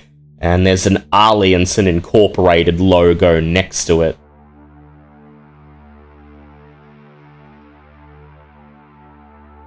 Is it clear from the outside if anybody's inside? Doesn't look like it. Although you wouldn't really have any way to tell. The windows are shuttered up, the door is chained shut. You have no means of looking inside, but you can't... You don't know how someone could possibly be in there.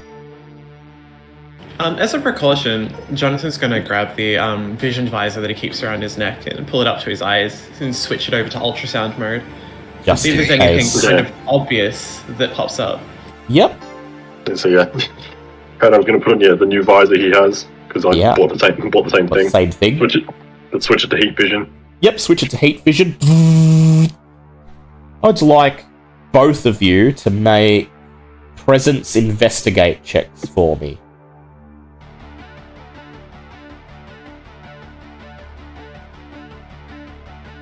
That is a 17. 17. And Paradigm? Oh, that is a 5. It's a 5. Paradigm, you're clearly not used to using this new equipment. Not yet. That's okay, because Jonathan is. He's more than used to it. So, he flicks the button on the side of his visor, turns it on to heat vision, and steps towards the shuttered clinic. Meanwhile, cars buzz by in the street behind you, splashing water that soaks into the back of your soaks into the backs of your clothing. As a bit of flavor, yep. While doing this, Jonathan keeps suspiciously looking around behind him to make sure no cars are coming before he tries to peer through windows and things like that. He's clearly not a very sneaky person. Waits for a hover car to go past, then waits for a group of grey suit wearing businessmen to make their way past before he flicks the heat vision back on and presses his face up into the crack, the tiny hairline crack between the side of the shutter and the wall of the building. And indeed, someone is inside. Or something alive is inside. Something lights up on your display, emanating body heat. Through this tiny crack, you can't get a very good look at them, but you can determine that they're probably human, and by the looks of it, they're kneeled over, rifling through something. Most likely a filing cabinet or a desk. Yeah, turning back to the others, he slips it back around his neck like a scarf. Well, it looks like somebody might have beat us to the punch. There's somebody in there. I don't know what they're doing. We could be doing what we're doing, just looking to steal something, but can't tell you any more than that. Kitty so vocalizes just one room. Seems to be. And the door is chained shut from the outside. So you wonder how, if someone's in there, how they could have got in and been able to chain the door shut. It's likely there's another way. This be a drop-off point. This is supposed to be where we go to pick up the drug. I don't do drugs, kids. But this is supposed to be where we pick it up. So he might be putting it there for us to find, eh? What, do you think Tate had an inside man? Or the drugs that ghost bought from the vendor, perhaps. Yeah. That's what I'd be thinking. I mean, you'd be buying it, so you could just go ahead and walk in. You're supposed to be here. What if this was the person who bought the information before us? Then we can sort it out with him, and we'll know more than we did before. So how would you like to do this? Unchain the door and burst on in, or sneak around, see if you can find a nearby alleyway, check if there's a back door some other way, perhaps the way this person got in. Let's peep around. If we're a little leery. Even if we weren't worried about him finding us, and he looks suspiciously once again over his shoulder at a car going past, making it look so much worse, people will stop and stare. Yeah, they will. Alright. Don't do this very often, do you? What, break into people's houses? Heavens, no. And their places of business. Go ahead. What do you? Is this normal for you? I wouldn't say normal, but you do what you have to. Well, people lived in those houses in Ground Zero a long time ago. Sure, there was no one living in them when you went there, but they were houses, and someone lived there at one point. There. Might have been mutants there, but you don't really count those. So, Kitty, I'd like you to make me a presence investigate test. Alright. I will give that a shot. Not really her scene, but 6.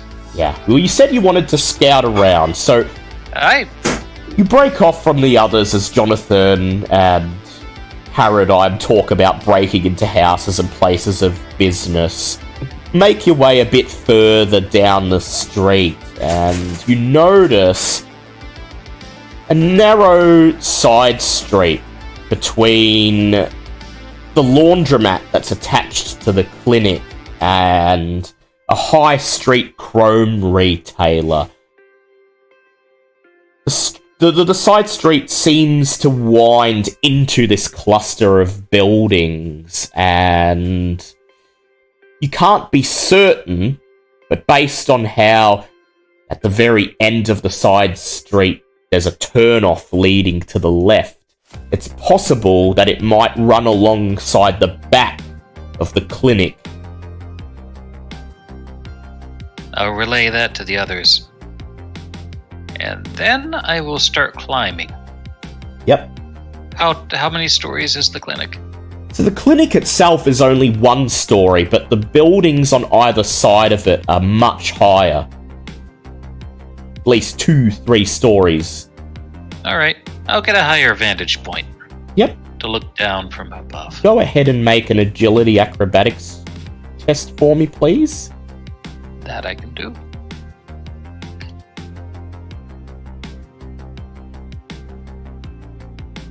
$11. You can glitch, or I'll allow you to fail to pass with a cost. I'll glitch. I'm playing a class that has a bunch of those, so... Worse. God bless it. Fail with a cost, then. Yep, fail with a... As you did during the fight before, you clamber onto a dumpster, grab hold of a rusted drainage pipe, and begin to climb up it. And when you reach the top, you look behind you and see a balcony sticking out of the second story of the chrome retailer. You leap through the air, pirouetting on to the balcony, but mistiming your jump, coming just too short. You reach out a hand, grab the edge of the alleyway, and as you clasp down on it, snap! A rat trap that was left out for the local rodents clasps over your fingers, and you take a point of damage as you hoist yourself over the waist-high wall onto the balcony. You rip the rat trap off your fingers and drop it down into the alleyway below. and as it clatters down onto the cobblestone, you see something that you didn't notice when you were scouting around before. Spots What's that? of wet blood on the cobblestone. A trail leading down the alleyway. Looks fresh. At least, you can see the neon light reflected in it. It glimmers as the headlights of cars scream by in the street. Well now. Kitty will go and get vantage to see where that trail goes. Yeah. So it's now But like... this took a while, so... It'd take a while, and it's okay. I'm sure you're keeping the others up to date on what you found. Okay. I am.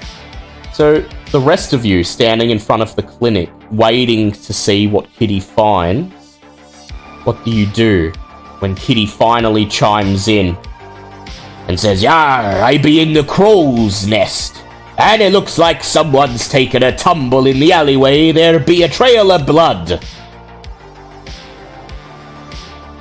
The gears in Jonathan's head turn. If somebody's injured, they would never be able to go to a clinic and never have access to the medication they need. They're here and they're stealing something for themselves. Yeah, could He be. quickly related onto them that's his suspicion. Seems a reasonable assumption to me. Hey. So then we should follow the blood and see how they got it. Or if there's anything left of them either. Yeah, up to you. So, Jonathan, would you like to lead the others down the alleyway? Absolutely, with gusto. With gusto. Yeah, if someone's hurt, they need help. That would be your job, but also finding them, figuring out what they're trying to take is part of this job. So, you immediately make your way down the block, stepping into the alleyway beside the chrome retailer. You look up and see Kitty on the balcony above. She looks down at you and waves, and then you lead Ghost and Paradigm into the alleyway, following the trail of blood around the corner. The body is slumped behind a large, rusty dumpster in a dark alleyway. The air is thick with the smell of garbage and pollutants. The victim has multiple gaping wounds visible on their torso, and their clothes are torn and blood-stained. Their cybernetic enhancements, now lifeless, are partially visible through the gashes in their clothes. A discarded weapon, a pistol, lies a few feet away, glinting in the flickering neon lights of the city. A pool of blood has formed under the body, reflecting the grim scene. And just beyond them, the back door of the clinic, a rusted metal slab, lies ajar. From inside, you can hear the sounds of someone wrenching open metal drawers and cabinets, rifling through them, slamming them shut as they move on to the next one. Jonathan's going to grab the pistol and tuck it into his belt while quickly once-overing the hunched-over figure, seeing what his wounds are like, if he has anything on him or anything identifiable. Yep. He has a Do they happen suspicion. to be wearing gang colors? Yeah, that's what I was about to say. He has a suspicion that these might be some of the protection for the clinic. Well, this person in particular doesn't seem to be wearing gang clothing. They're dressed up much how you'd expect a doctor to be. Tattered white coat, black slacks, a blood-stained tie dangling lopsided off their shirt. But I will allow you to make a knowledge medicine test for me, please, Jonathan.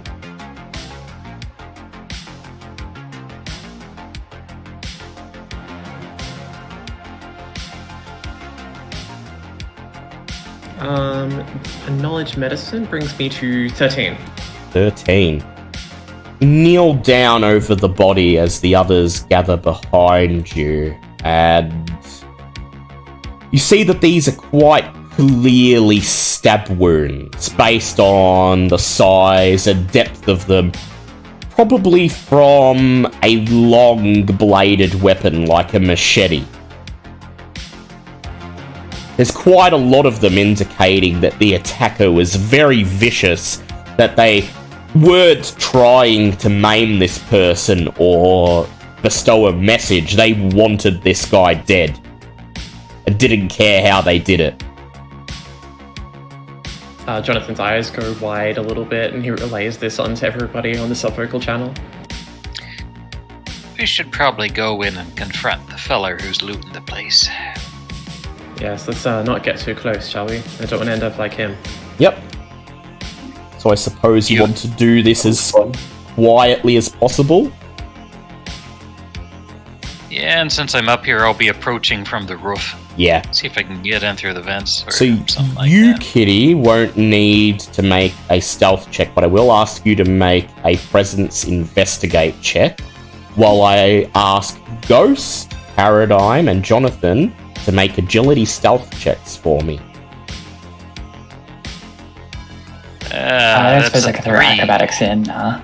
Oh yeah, you can throw acrobatics in if you'd like to do what Kitty's doing, get up onto one of the balconies and... Yeah, I reckon Ghost would be doing that, so let's say a 16. Please do. Yeah. Best I got's a 3, so Yeah, that's another 13 for me. my dice suddenly hate me. 13. And how'd you go, Paradigm? What are we? Agility, isn't it? Agility stealth, yep. Yep. So it's 12. Fine. 12, lovely. Successes all around except for Kitty. Yeah. So, Kitty, you scramble up onto the roof of the chrome dealership, and then balancing on a beam of wood that hangs off the side, you deftly drop down onto the clinic. You start looking around for a vent or some other access point, but you're buffeted by a gust of hot air from the AC unit that obscures your vision. Ah, we be sailing in the fog! Meanwhile, Ghost smiles at Jonathan and Paradigm, and then she whirls around, climbs up onto the dumpster that the body of this unfortunate man is slumped against, and seems to run up the wall, running about halfway up before kicking off the wall, grabbing onto a drainage pipe on the building opposite, pulling herself up, and then kicking off that wall, backflipping onto the roof of the clinic.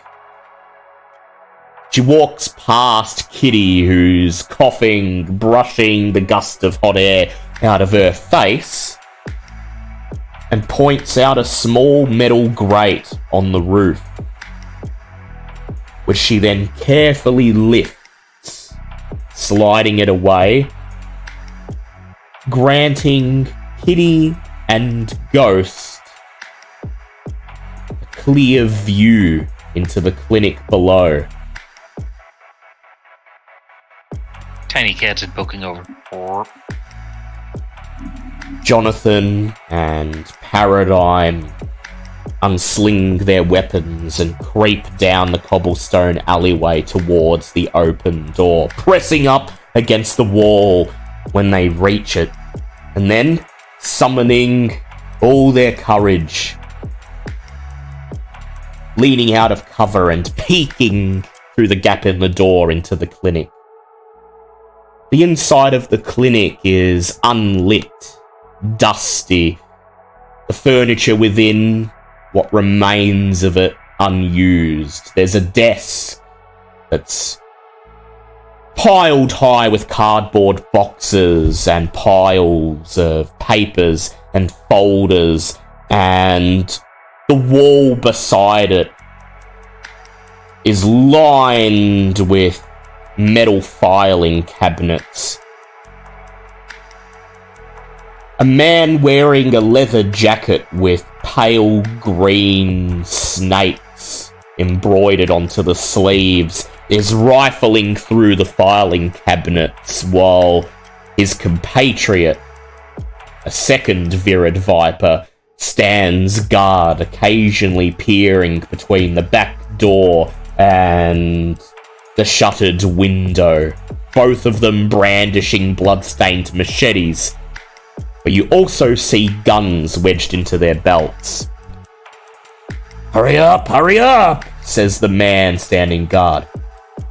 Come on, we know this guy was selling drugs on the street, our drugs. We need to know who he was selling them to. Yeah, keep your hair on, I'm finding it. There's a whole lot of shit in here. Kitty pulls out a flashbang and puts the video image to the other, saying, "You up?"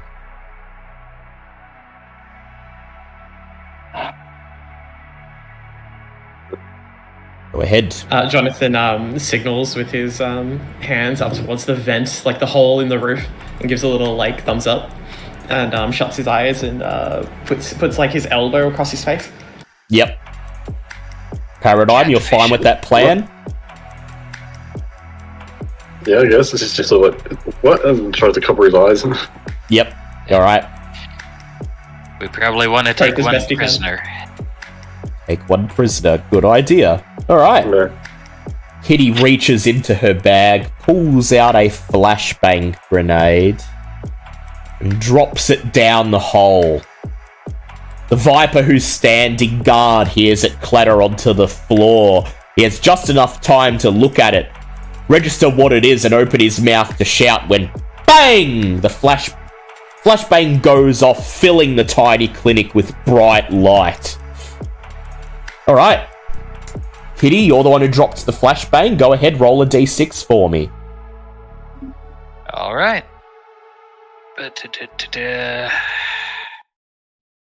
1. 1. Enemies go first. Good thing you got the flashbang set up. Yeah. The ringing in your ears subsides, and you hear the tail end of the Viper's warning. The roof!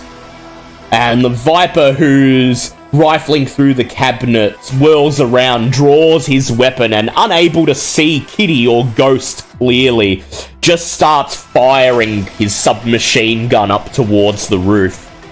Kitty, go ahead and make for me a agility acrobatics test to dodge. -4 DR, right. so you've only got to get 8. Okay.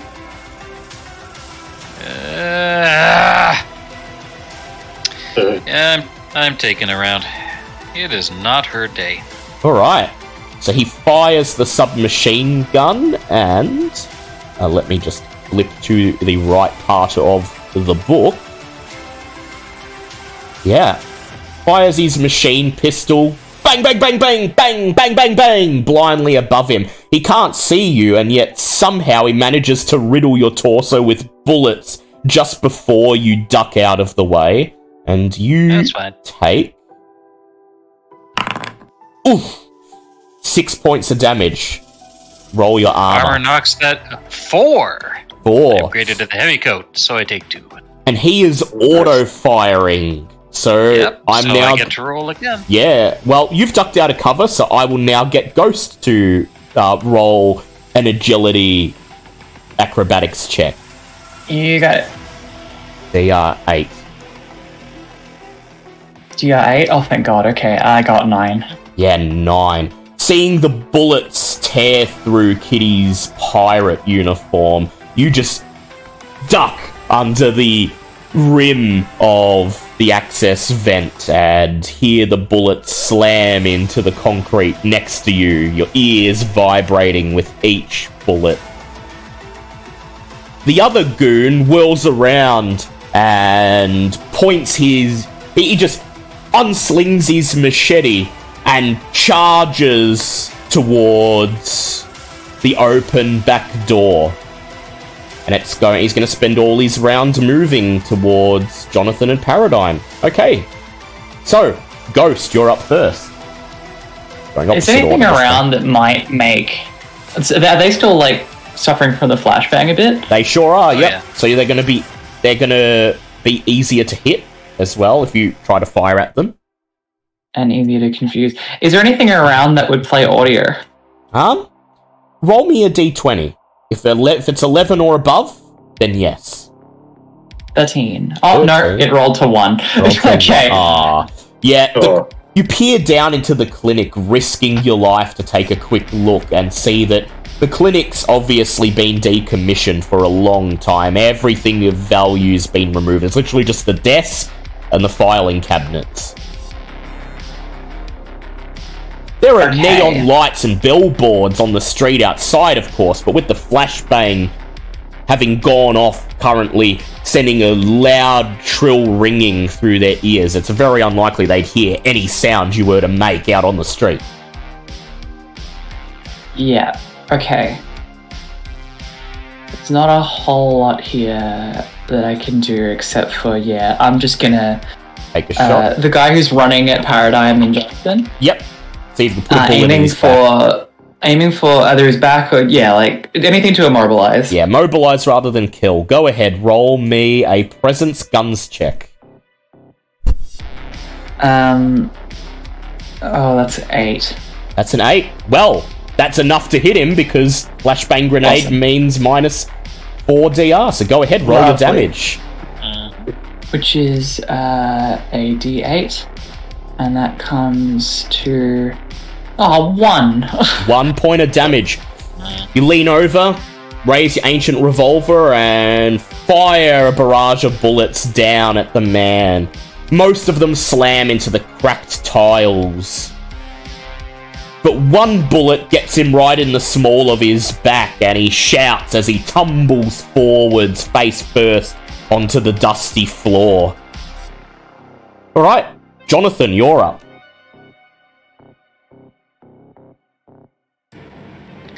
So which was the goon who is giving orders? Was that the one with the machete coming towards us, or the one who fired one who's coming towards you was the one giving orders that you could tell. But they're both wearing the same insignia, so if there's a way to tell if one's ranked higher, you don't know.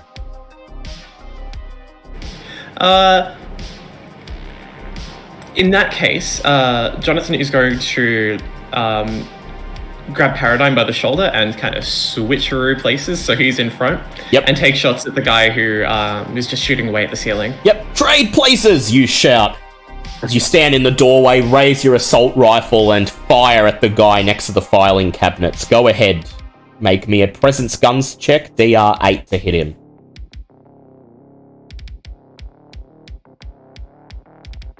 That is an 11. An 11. Ooh. Your aim is true, and his head explodes like a watermelon. He doesn't even have a chance to scream. Blood gushes from what's left of his skull as his headless corpse slumps against the filing cabinet and slides to the floor. Oh, Jesus, he didn't have much health. Yeah. Alright. Kitty, you're up.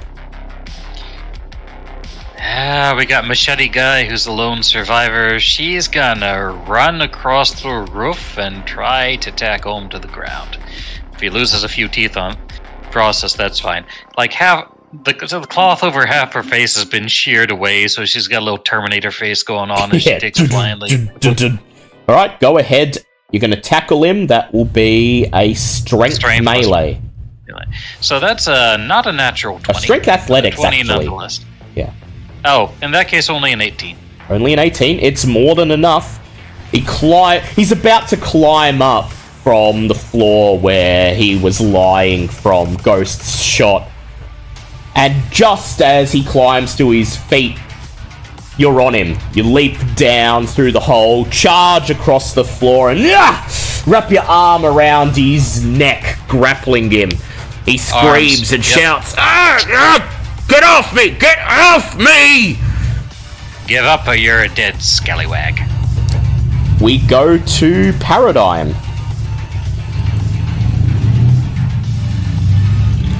Okay. If you want to play boot to face till he's unconscious, now might be the time. Yeah, because I'll head over and just try and See if I can knock the guy out while Kitty's got him held. Yep. Reach for your machete, flip it over so that you're gripping the blade, and you start to pummel him with the hilt. Go ahead and make a... Go ahead and make a strength plus melee check.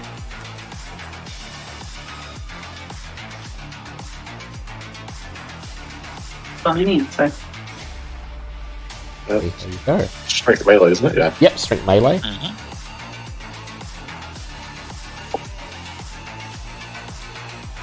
But, no, it's only 13. 13's more than enough because he's at -4 DR from the flashbang and another 2 from being grappled by Kitty, so you only needed to roll 6. Go ahead, roll damage. Yeah. D2. Oh no, D6 blunt. Yeah. All right. Yeah, D6 blunt. Machete.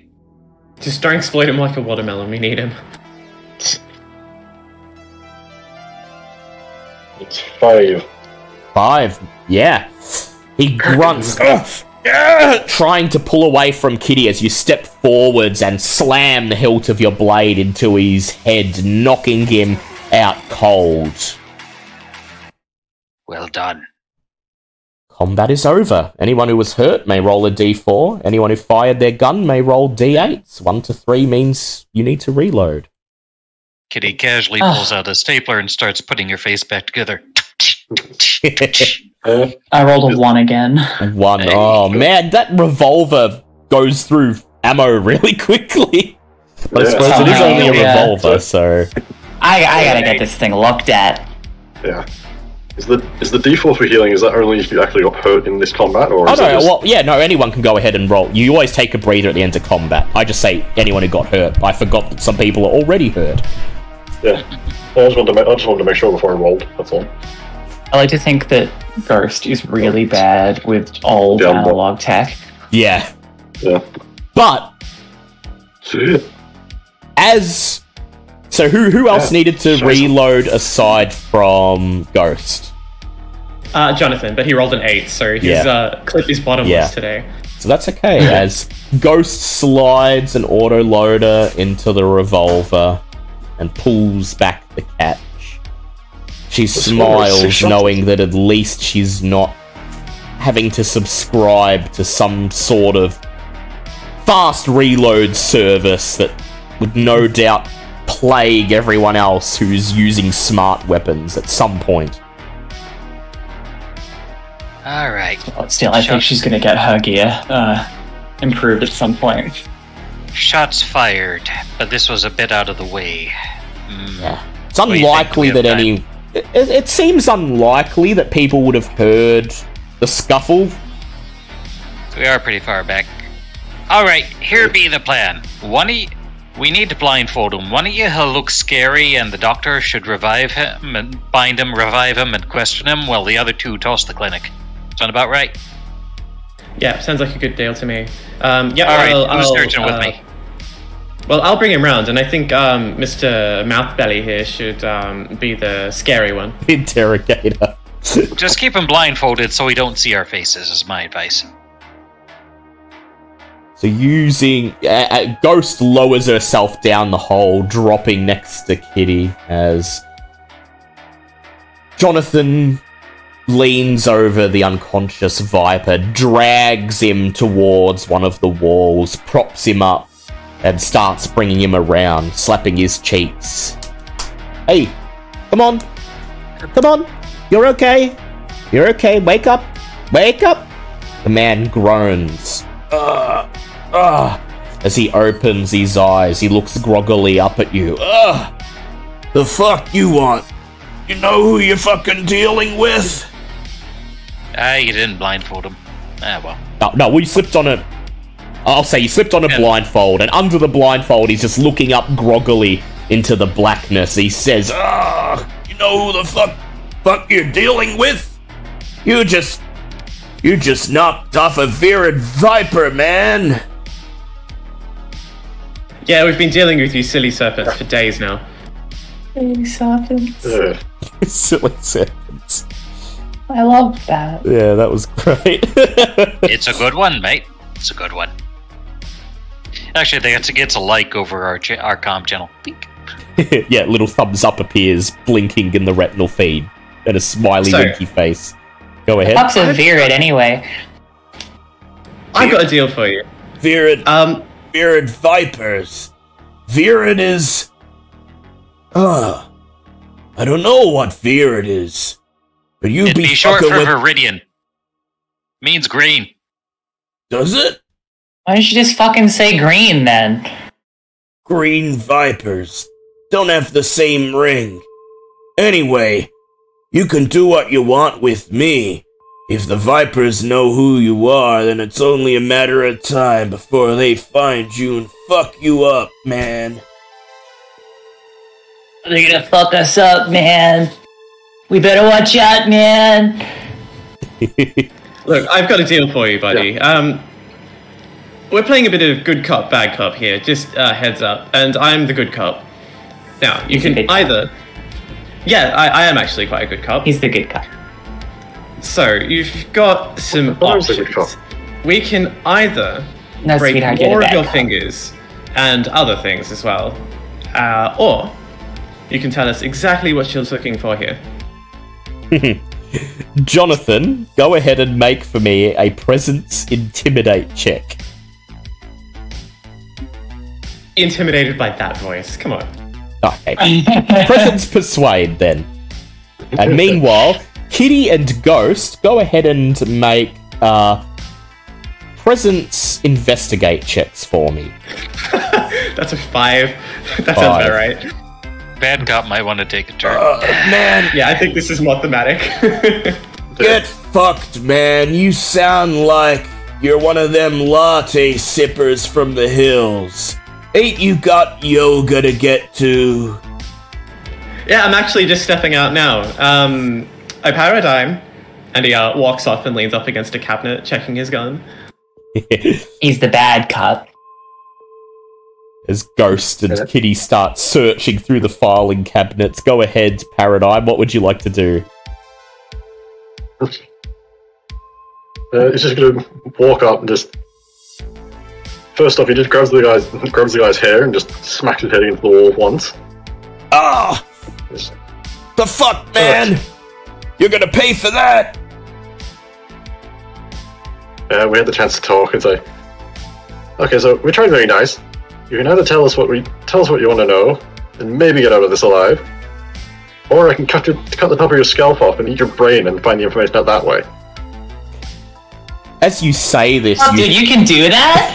Yeah, Jonathan leans across. Yeah. Can you actually do that? As you say that's so this, fucking metal. you feel your navel mouth smile, relishing the possible bloodshed that could result from this. Go ahead, make me a presence intimidate check, please, Paradigm. We're probably getting some bonuses. He's boned and he knows it. Yeah. You only need a 10. Well, it's a good thing my presence went up because it's a total 10. And so as you say this, you feel the lips of your navel mouth mimicking the same movements. And it's almost as if there's two of you saying the same thing at the same time. Your normal voice and something else, something softer, lower, growling, bestial. Oh, what the fuck? What the fuck? You're some kind of nano freak, aren't you? Okay, alright. Shit. Don't fucking eat me, man. Don't eat me, man. I'll tell you what you need to know. Let this be a lesson for the future. If the good cop says he wants something, listen to the good cop. Ghost just chimes in.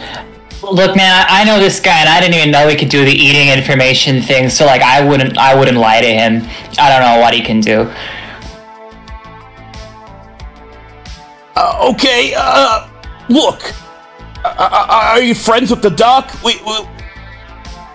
We've been supplying him with drugs, and he's been selling them on the street, secondary market. Evans found out.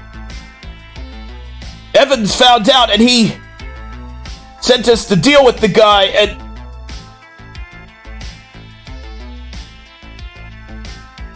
Now, which dock would this be?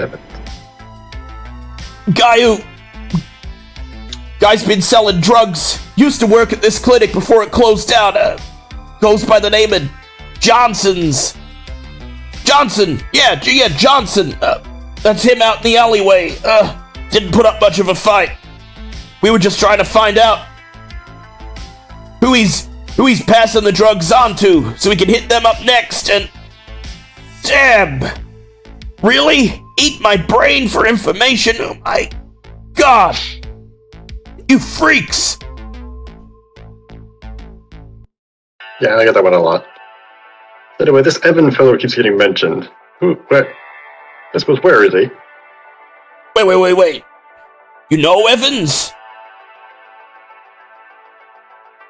Well, word on the street is he's got a bit of a reputation around here.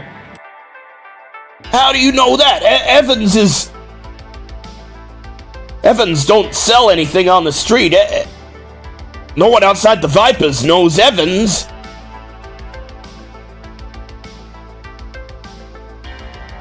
Well, it seems that Evans might want to up his security a bit. I don't understand. Wait.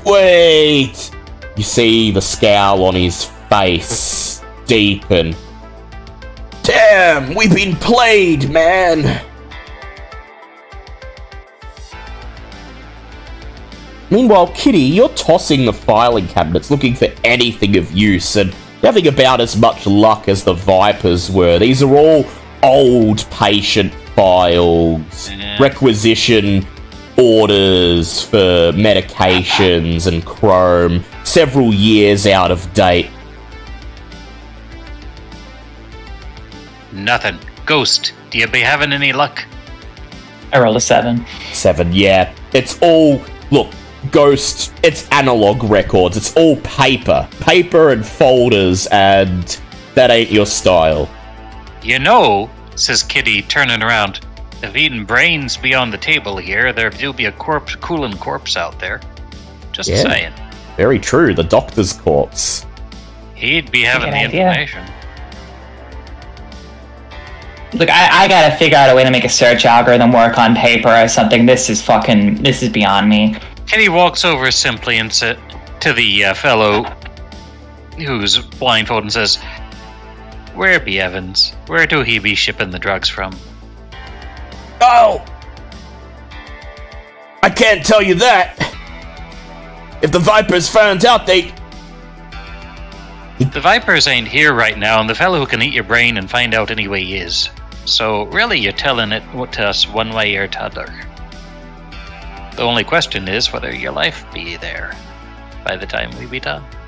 Make me a presence intimidate check, please, Kitty. I'm just in the background, just like rubbing my machete against something that's just so you can hear the shink as you clean. 17. Sound like I'm sharpening it. 17. Look, mate, I really don't want to see it. Surely ain't PG-13, but, you know, desperate times and all, and, well, you know, ain't the worst thing he's done. Okay, block of flats down on Arcade Boulevard. Evans is there. He oversees the shipments, and we got a bunch of Set Corps guys paid Evans' pocket. They run security on the place. How many? 12 of them. He groans in pain. Jesus, 12 of them. 12 Rent-A-Cops. That's at least 3 each. All right. I'd be saying how to... Ghost, like, puts up a little hologram of a little calculator and punches that on. It's like, numbers check out. Yeah. 3 for each of us. 3. 12 divided by 4 equals 3. Bling, bling, bling. Is there anything else to worry about besides the cops And Evans? Ugh. Turrets, traps, that kind of thing. Could be. Look, it's above my pay grade. That's fair. I just collect the shit and pass it How off. often- Never been inside. How often are deliveries picked up, and do they have any vehicles they show up with? Twice a week. Midnight. Tuesdays and Thursdays. Green lowriders. You've probably seen them around. What day is it today, GM? It is Tuesday today. So there is, according to this guy, a delivery due in just under an hour and a half. All right. Anyone else got any questions for the nice feller? I think I've had enough talking to him. All right. Kitty woos behind him, gives him a nice hug to the neck, and says, "Go to sleep." Cuts off his wind flow. He slumps forwards. And let him breathe once he's out. As you let him go, he hits the floor and he gasps. But he won't be waking up anytime soon. Well, we know what we need to. It's up to you whether or not you want to eat the feller who's bleeding outside their paradigm. It seems like a secondary way. Might be some bonus stuff we could get from this, but it ain't pertinent to the main mission.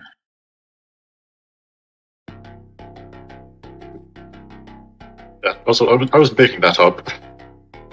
Well, not entirely, but that's, yeah. Not entirely true either. We might learn something, but it has to be close to when he perished. Well, while Jonathan, you do that, I'm going to stay inside, if you don't mind. Yeah, well, Jonathan, you would have been able to tell from the wounds that it's probably only been about 10-15 minutes since the guy was stabbed to death. Well, if you want my advice, you better get to him quick. It was fairly recent, but, what am I saying? I don't want anything to do with this. And he busies himself with scrounging the corpse without a head and taking the machine pistol. Yep, taking the machine pistol. Kitty will take the other machine pistol. Good idea. And any mags for them? Yeah, they've each got a spare mag. Alright. So these are, mechanically, these are...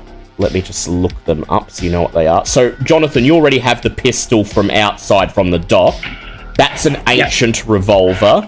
And these machine pistols are 9mm pistols that are capable of auto-fire. Ooh. Guys, I could really use an upgrade. Define upgrade. I think this is something like yours, actually. I'm pretty sure what I bet is from the fucking Civil War, so... You're saying Anything you'd be would wanting help. a machine pistol is what you'd be saying. Would be nice. Jonathan looks at the revolver in his belt and looks at the machine pistol in his hand and looks back to the revolver in his belt and back to the machine pistol in his hand.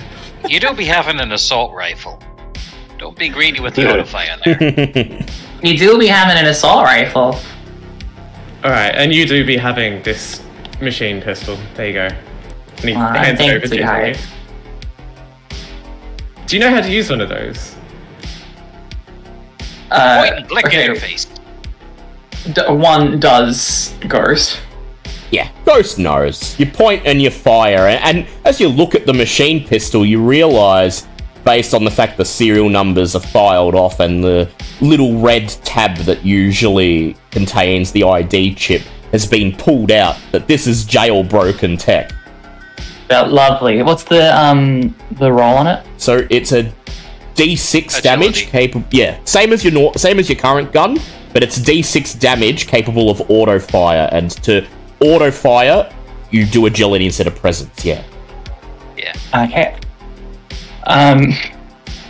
Responding to Jonathan's question, Ghost is going to try and draw a love heart with bullet holes in a nearby wall. Yeah, you raise the gun and it kind of looks like the letter B, but on its side. Oh, so you don't know how to Congrats. use it. You gave the wall an S. I think it's nice. It's impressionist. Paradigm. Being a pirate, I know you how hard been- it is to get your tongue around your R's. Yarr. Yar. R's. Did I get any mags for that? Yes, one mag. Just one spare mag. Gotta buy more, because, you know, these gang goons, they don't usually actually use their weapons. They're more just for appearance's sake, so they're not loaded to bear. But, a Paradigm, are you interested in using your dead cell spirits? Yeah, given how recently it was, yeah, I'll go over and try. Alright. Go ahead and make a present science check for me, please. And it's... Because I've already used the nano, which increases the fumble Yeah, by 1, so if so you that just roll- means it's... If you roll A a one 2 or a or a two. 1, it'll botch, and this will make it go up to Yeah. 3. Oh, cool.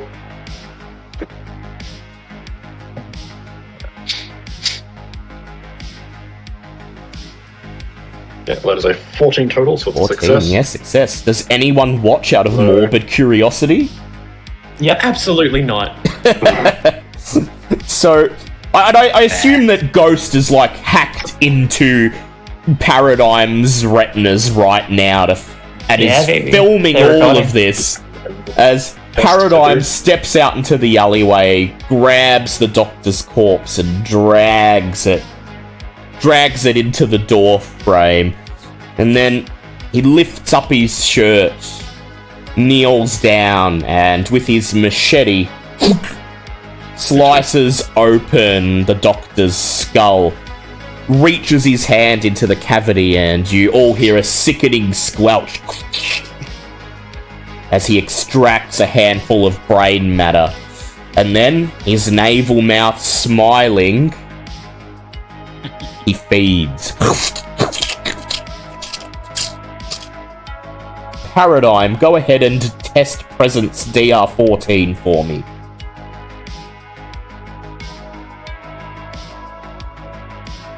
$14. Oh, nice. Well, I rolled a 14, so... Yeah, lovely. There you You go. did not take the D6 damage from ego death.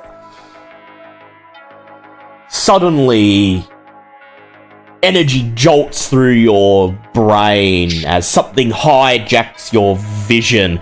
You're seeing through the doctor's eyes, his last moment seen through a hazy and distorted lens. He's kneeling in the alleyway. The woman with the piercings and the long red hair thanks him, giving him a thumbs up, turns and walks away. He raises a hand and says, remember, don't take it all at once. One dose at a time. No ODs on this shit. Don't want Evans to hear about that. He turns around, finds himself face to face with the two Virid Vipers. I'm gonna need the... Oh, no, you guys didn't buy a can from the other guy, did ya? Ah. What? Evans got a problem? I thought he said the next shipment wasn't coming till tonight, and... One of the Virid Vipers rushes forward, slams the doctor against the wall. Hey, what gives? What gives? You're selling our shit on the street, marking the price down and not kicking back up to us. That's what the problem is. Evans found out about it, and Evans is pissed. Evans sent you? But Evans is the one who's given me the drugs. Evans said he wants me to sell them on the side. I be giving him half of everything I make, and... Bullshit, says one of the Vipers. Evans is meant to pass that shit on to Allianson. They got plans for that shit. And the other shipments as well, they go together. There's gotta be enough drugs for all the specimens in the other shipment. If they notice any mismatch between them, then... No, Evans wouldn't risk that. Say what you want, say what you want. I'm getting the shit from Evans, I swear. The two Vipers look at each other. One of them shrugs. Deal with them. We'll find what we need inside. The Viper who's holding the Doctor against the wall nods. He unslings his machete from his belt. No, wait, says the Doctor. Wait, I can tell you, I got proof. Evans has given it to me. He screams as the Viper runs him through with the machete. The vision ends, and with a lurch, you're back in the real world paradigm. Yeah. Okay, so according to him, what's happening? Yeah, I can. That's right. Yeah, give a relay of it. Just this guy was apparently working with Evans, and Evans be running a game against Alliance, but he said he had proof. Ghost. Odds are good this proof be a recording or some kind of data hidden. Do you think you could do a scan for hidden data? On it. Ghost, go ahead, make me a knowledge technology check. That's a 20. 20. You're already on it before Kitty's even raised the idea. You unsling your cyber deck, you've plugged it in, and when Kitty turns around to suggest it, you're already hunched in the corner. Oh, well, never mind then. Vacant look on your face as you type commands feverishly into the keyboard. Ding, ding, ding, ding, ding, ding. You detect the digital signature, and you follow it with your vision across the clinic. There you see it. It's blinking under a loose tile in the floor. You crawl over, lift up the tile, and sure enough, there's a Palm PDA wedged in the compartment underneath. You snatch it up, and it's very easy to hack into it. It asks for a user ID and password, but you just bash the enter key on your keyboard a couple of times, and you're in. The screen lights up, and a holographic recording fills the small room so that all of you can watch. It's the Doctor. Standing in front of him, just on the very edge of the camera, only his back and the huge coiled green Viper emblem visible on his jacket. The Doctor says, Wait. You're gonna give the drugs to me. I sell them, and I give 50% back to you. But this is good quality shit. He looks at the vial in his hand. This ain't stuff off the street. This is corpse stuff. Evans nods. Yeah. Allianson. And look, I've run the numbers myself. They're shipping about 20% more than they actually need.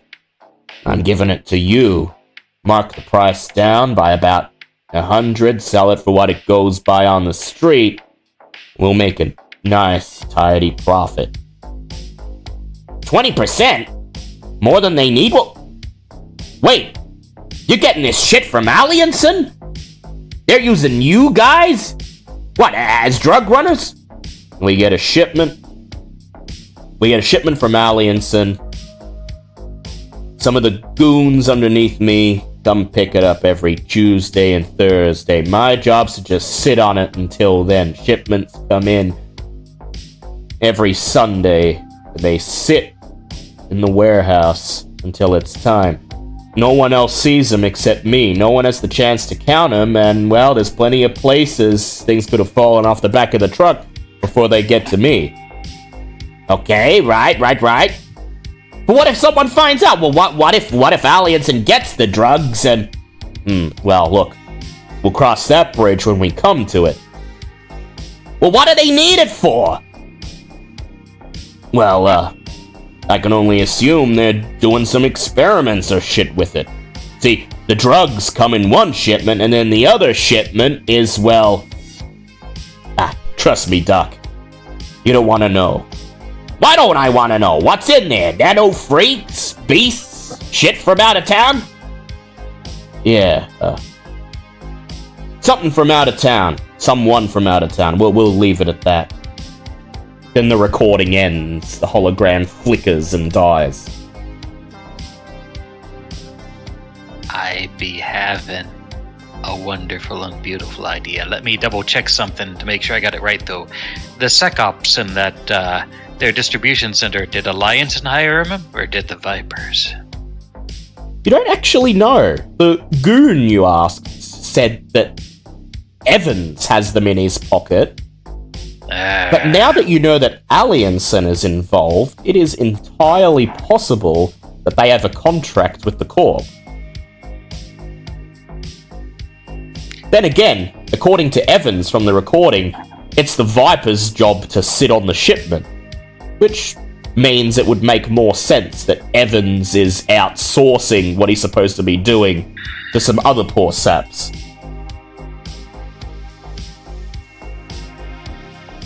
Can we be finding that out? I don't think we have got a way to do that. But you do know that every Tuesday and Thursday at midnight, some Virid Vipers turn up in their green lowriders, collect the shipment, and take it onwards to where it's supposed to be. Which means, at the very least, if you get one of those cars, you can get into the place without arousing suspicion. Aye. What you do once you're in there... Here. Yeah, 2 gang jackets. And what you do once you're in there, though, that might be something to figure out on the fly. You might have to wing that part of it. Yeah. If the SecOps be under Alliance, then we could try turning them by having a couple Alliance in suits show up, saying that they're terminating the contract with Evans due to his betrayal. You glance in order at the SecOps to clean up. Sounds like anybody who wants to do that is going to get terminated themselves by Evans. That's the problem. If he's paying the SecOps, they'll be like, oh, no. But it'll be a way to get the SecOps firing on the Vipers, if Alliance has got them under their employ. But either way, we need one of those cars. Go ahead, Kitty. Roll for me a d20. Mm-hmm.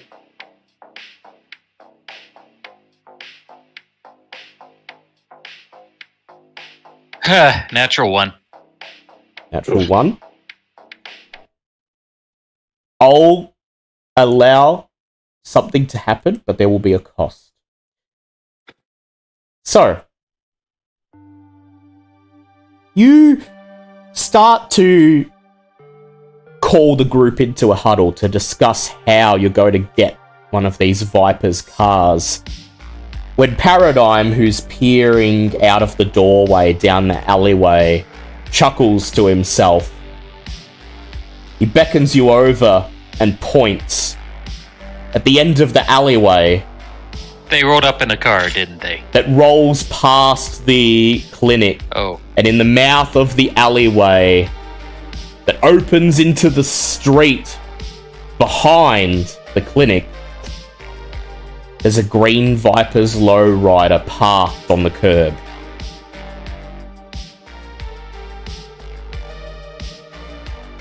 They did indeed roll up in a car. However, because you rolled the 1, they did at least bother to lock their car and probably secured it electronically as well. Of course, it'll be tied to their RCDs, which they need to be conscious to use, and this guy ain't coming back anytime soon. Gosh! Yeah. Secure it electronically. Kitty slides her eyes toward Ghost, mismatched face kind of rippling a bit. You step out into the alleyway, Ghost, and Kitty points to the lowrider parked on the curb, the mouth of the alleyway. Are you game? Last time you did this, you got a nosebleed for your trouble.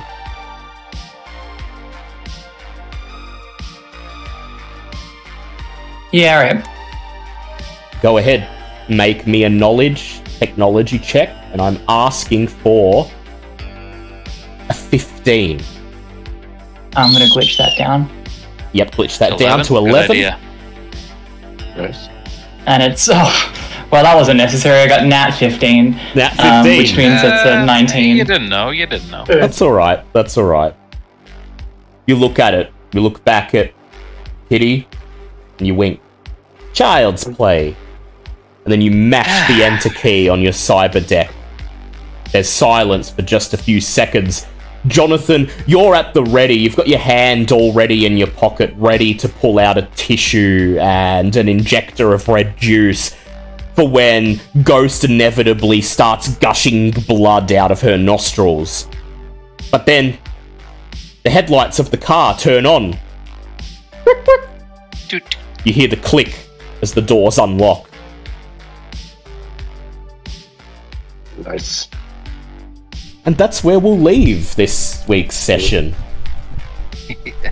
You've found out where the drug den is, and you've secured a way of getting inside. It'll get you through the gates, get you onto the premises. What you do from there, though, is still yet to figure out.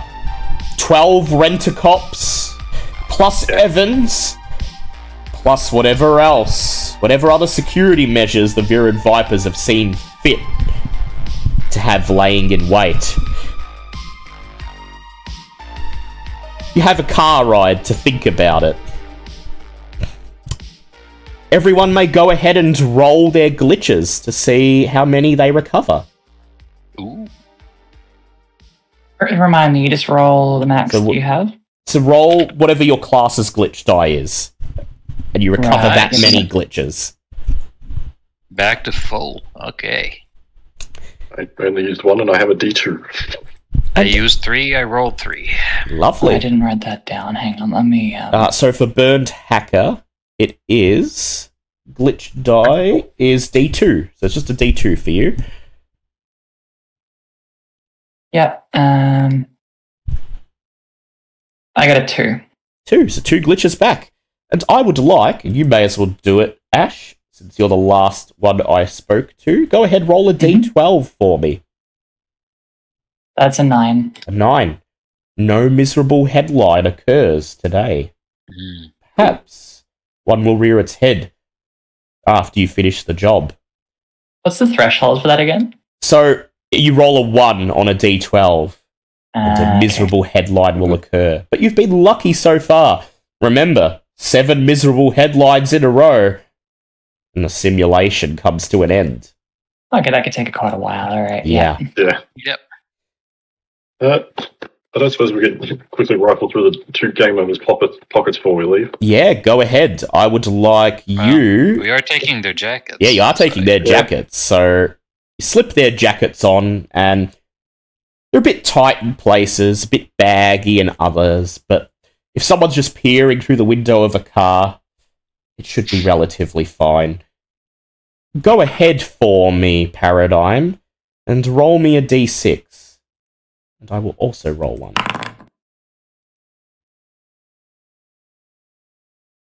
A 1. A 1. So in the first jacket... You pull your hand out of the pocket. There's a broken shiv in there. You take 1 point of damage. Kitty, go ahead, roll me a d6, and I'll roll another one. Alright. See what we're got one here. That's a 5. That's a 5. Now this one is interesting. Small folded piece of synth paper.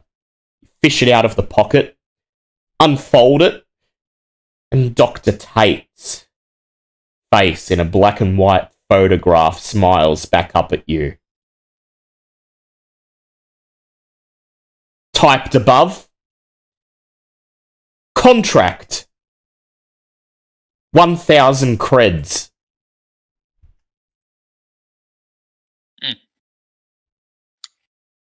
He's racking up quite a bounty. They're lowballing him, actually, knowing that Brian's in front of them and anything coming his way. But, they might not know. Yeah. Well, these gang goons seem to be the bottom of the pile anyway, so... Well, just one of many questions we might answer next week. When you arrive at the location and infiltrate the Viper drug den. We had a dungeon last week. This one's bigger, this one has a lot more dangerous stuff, so be prepared.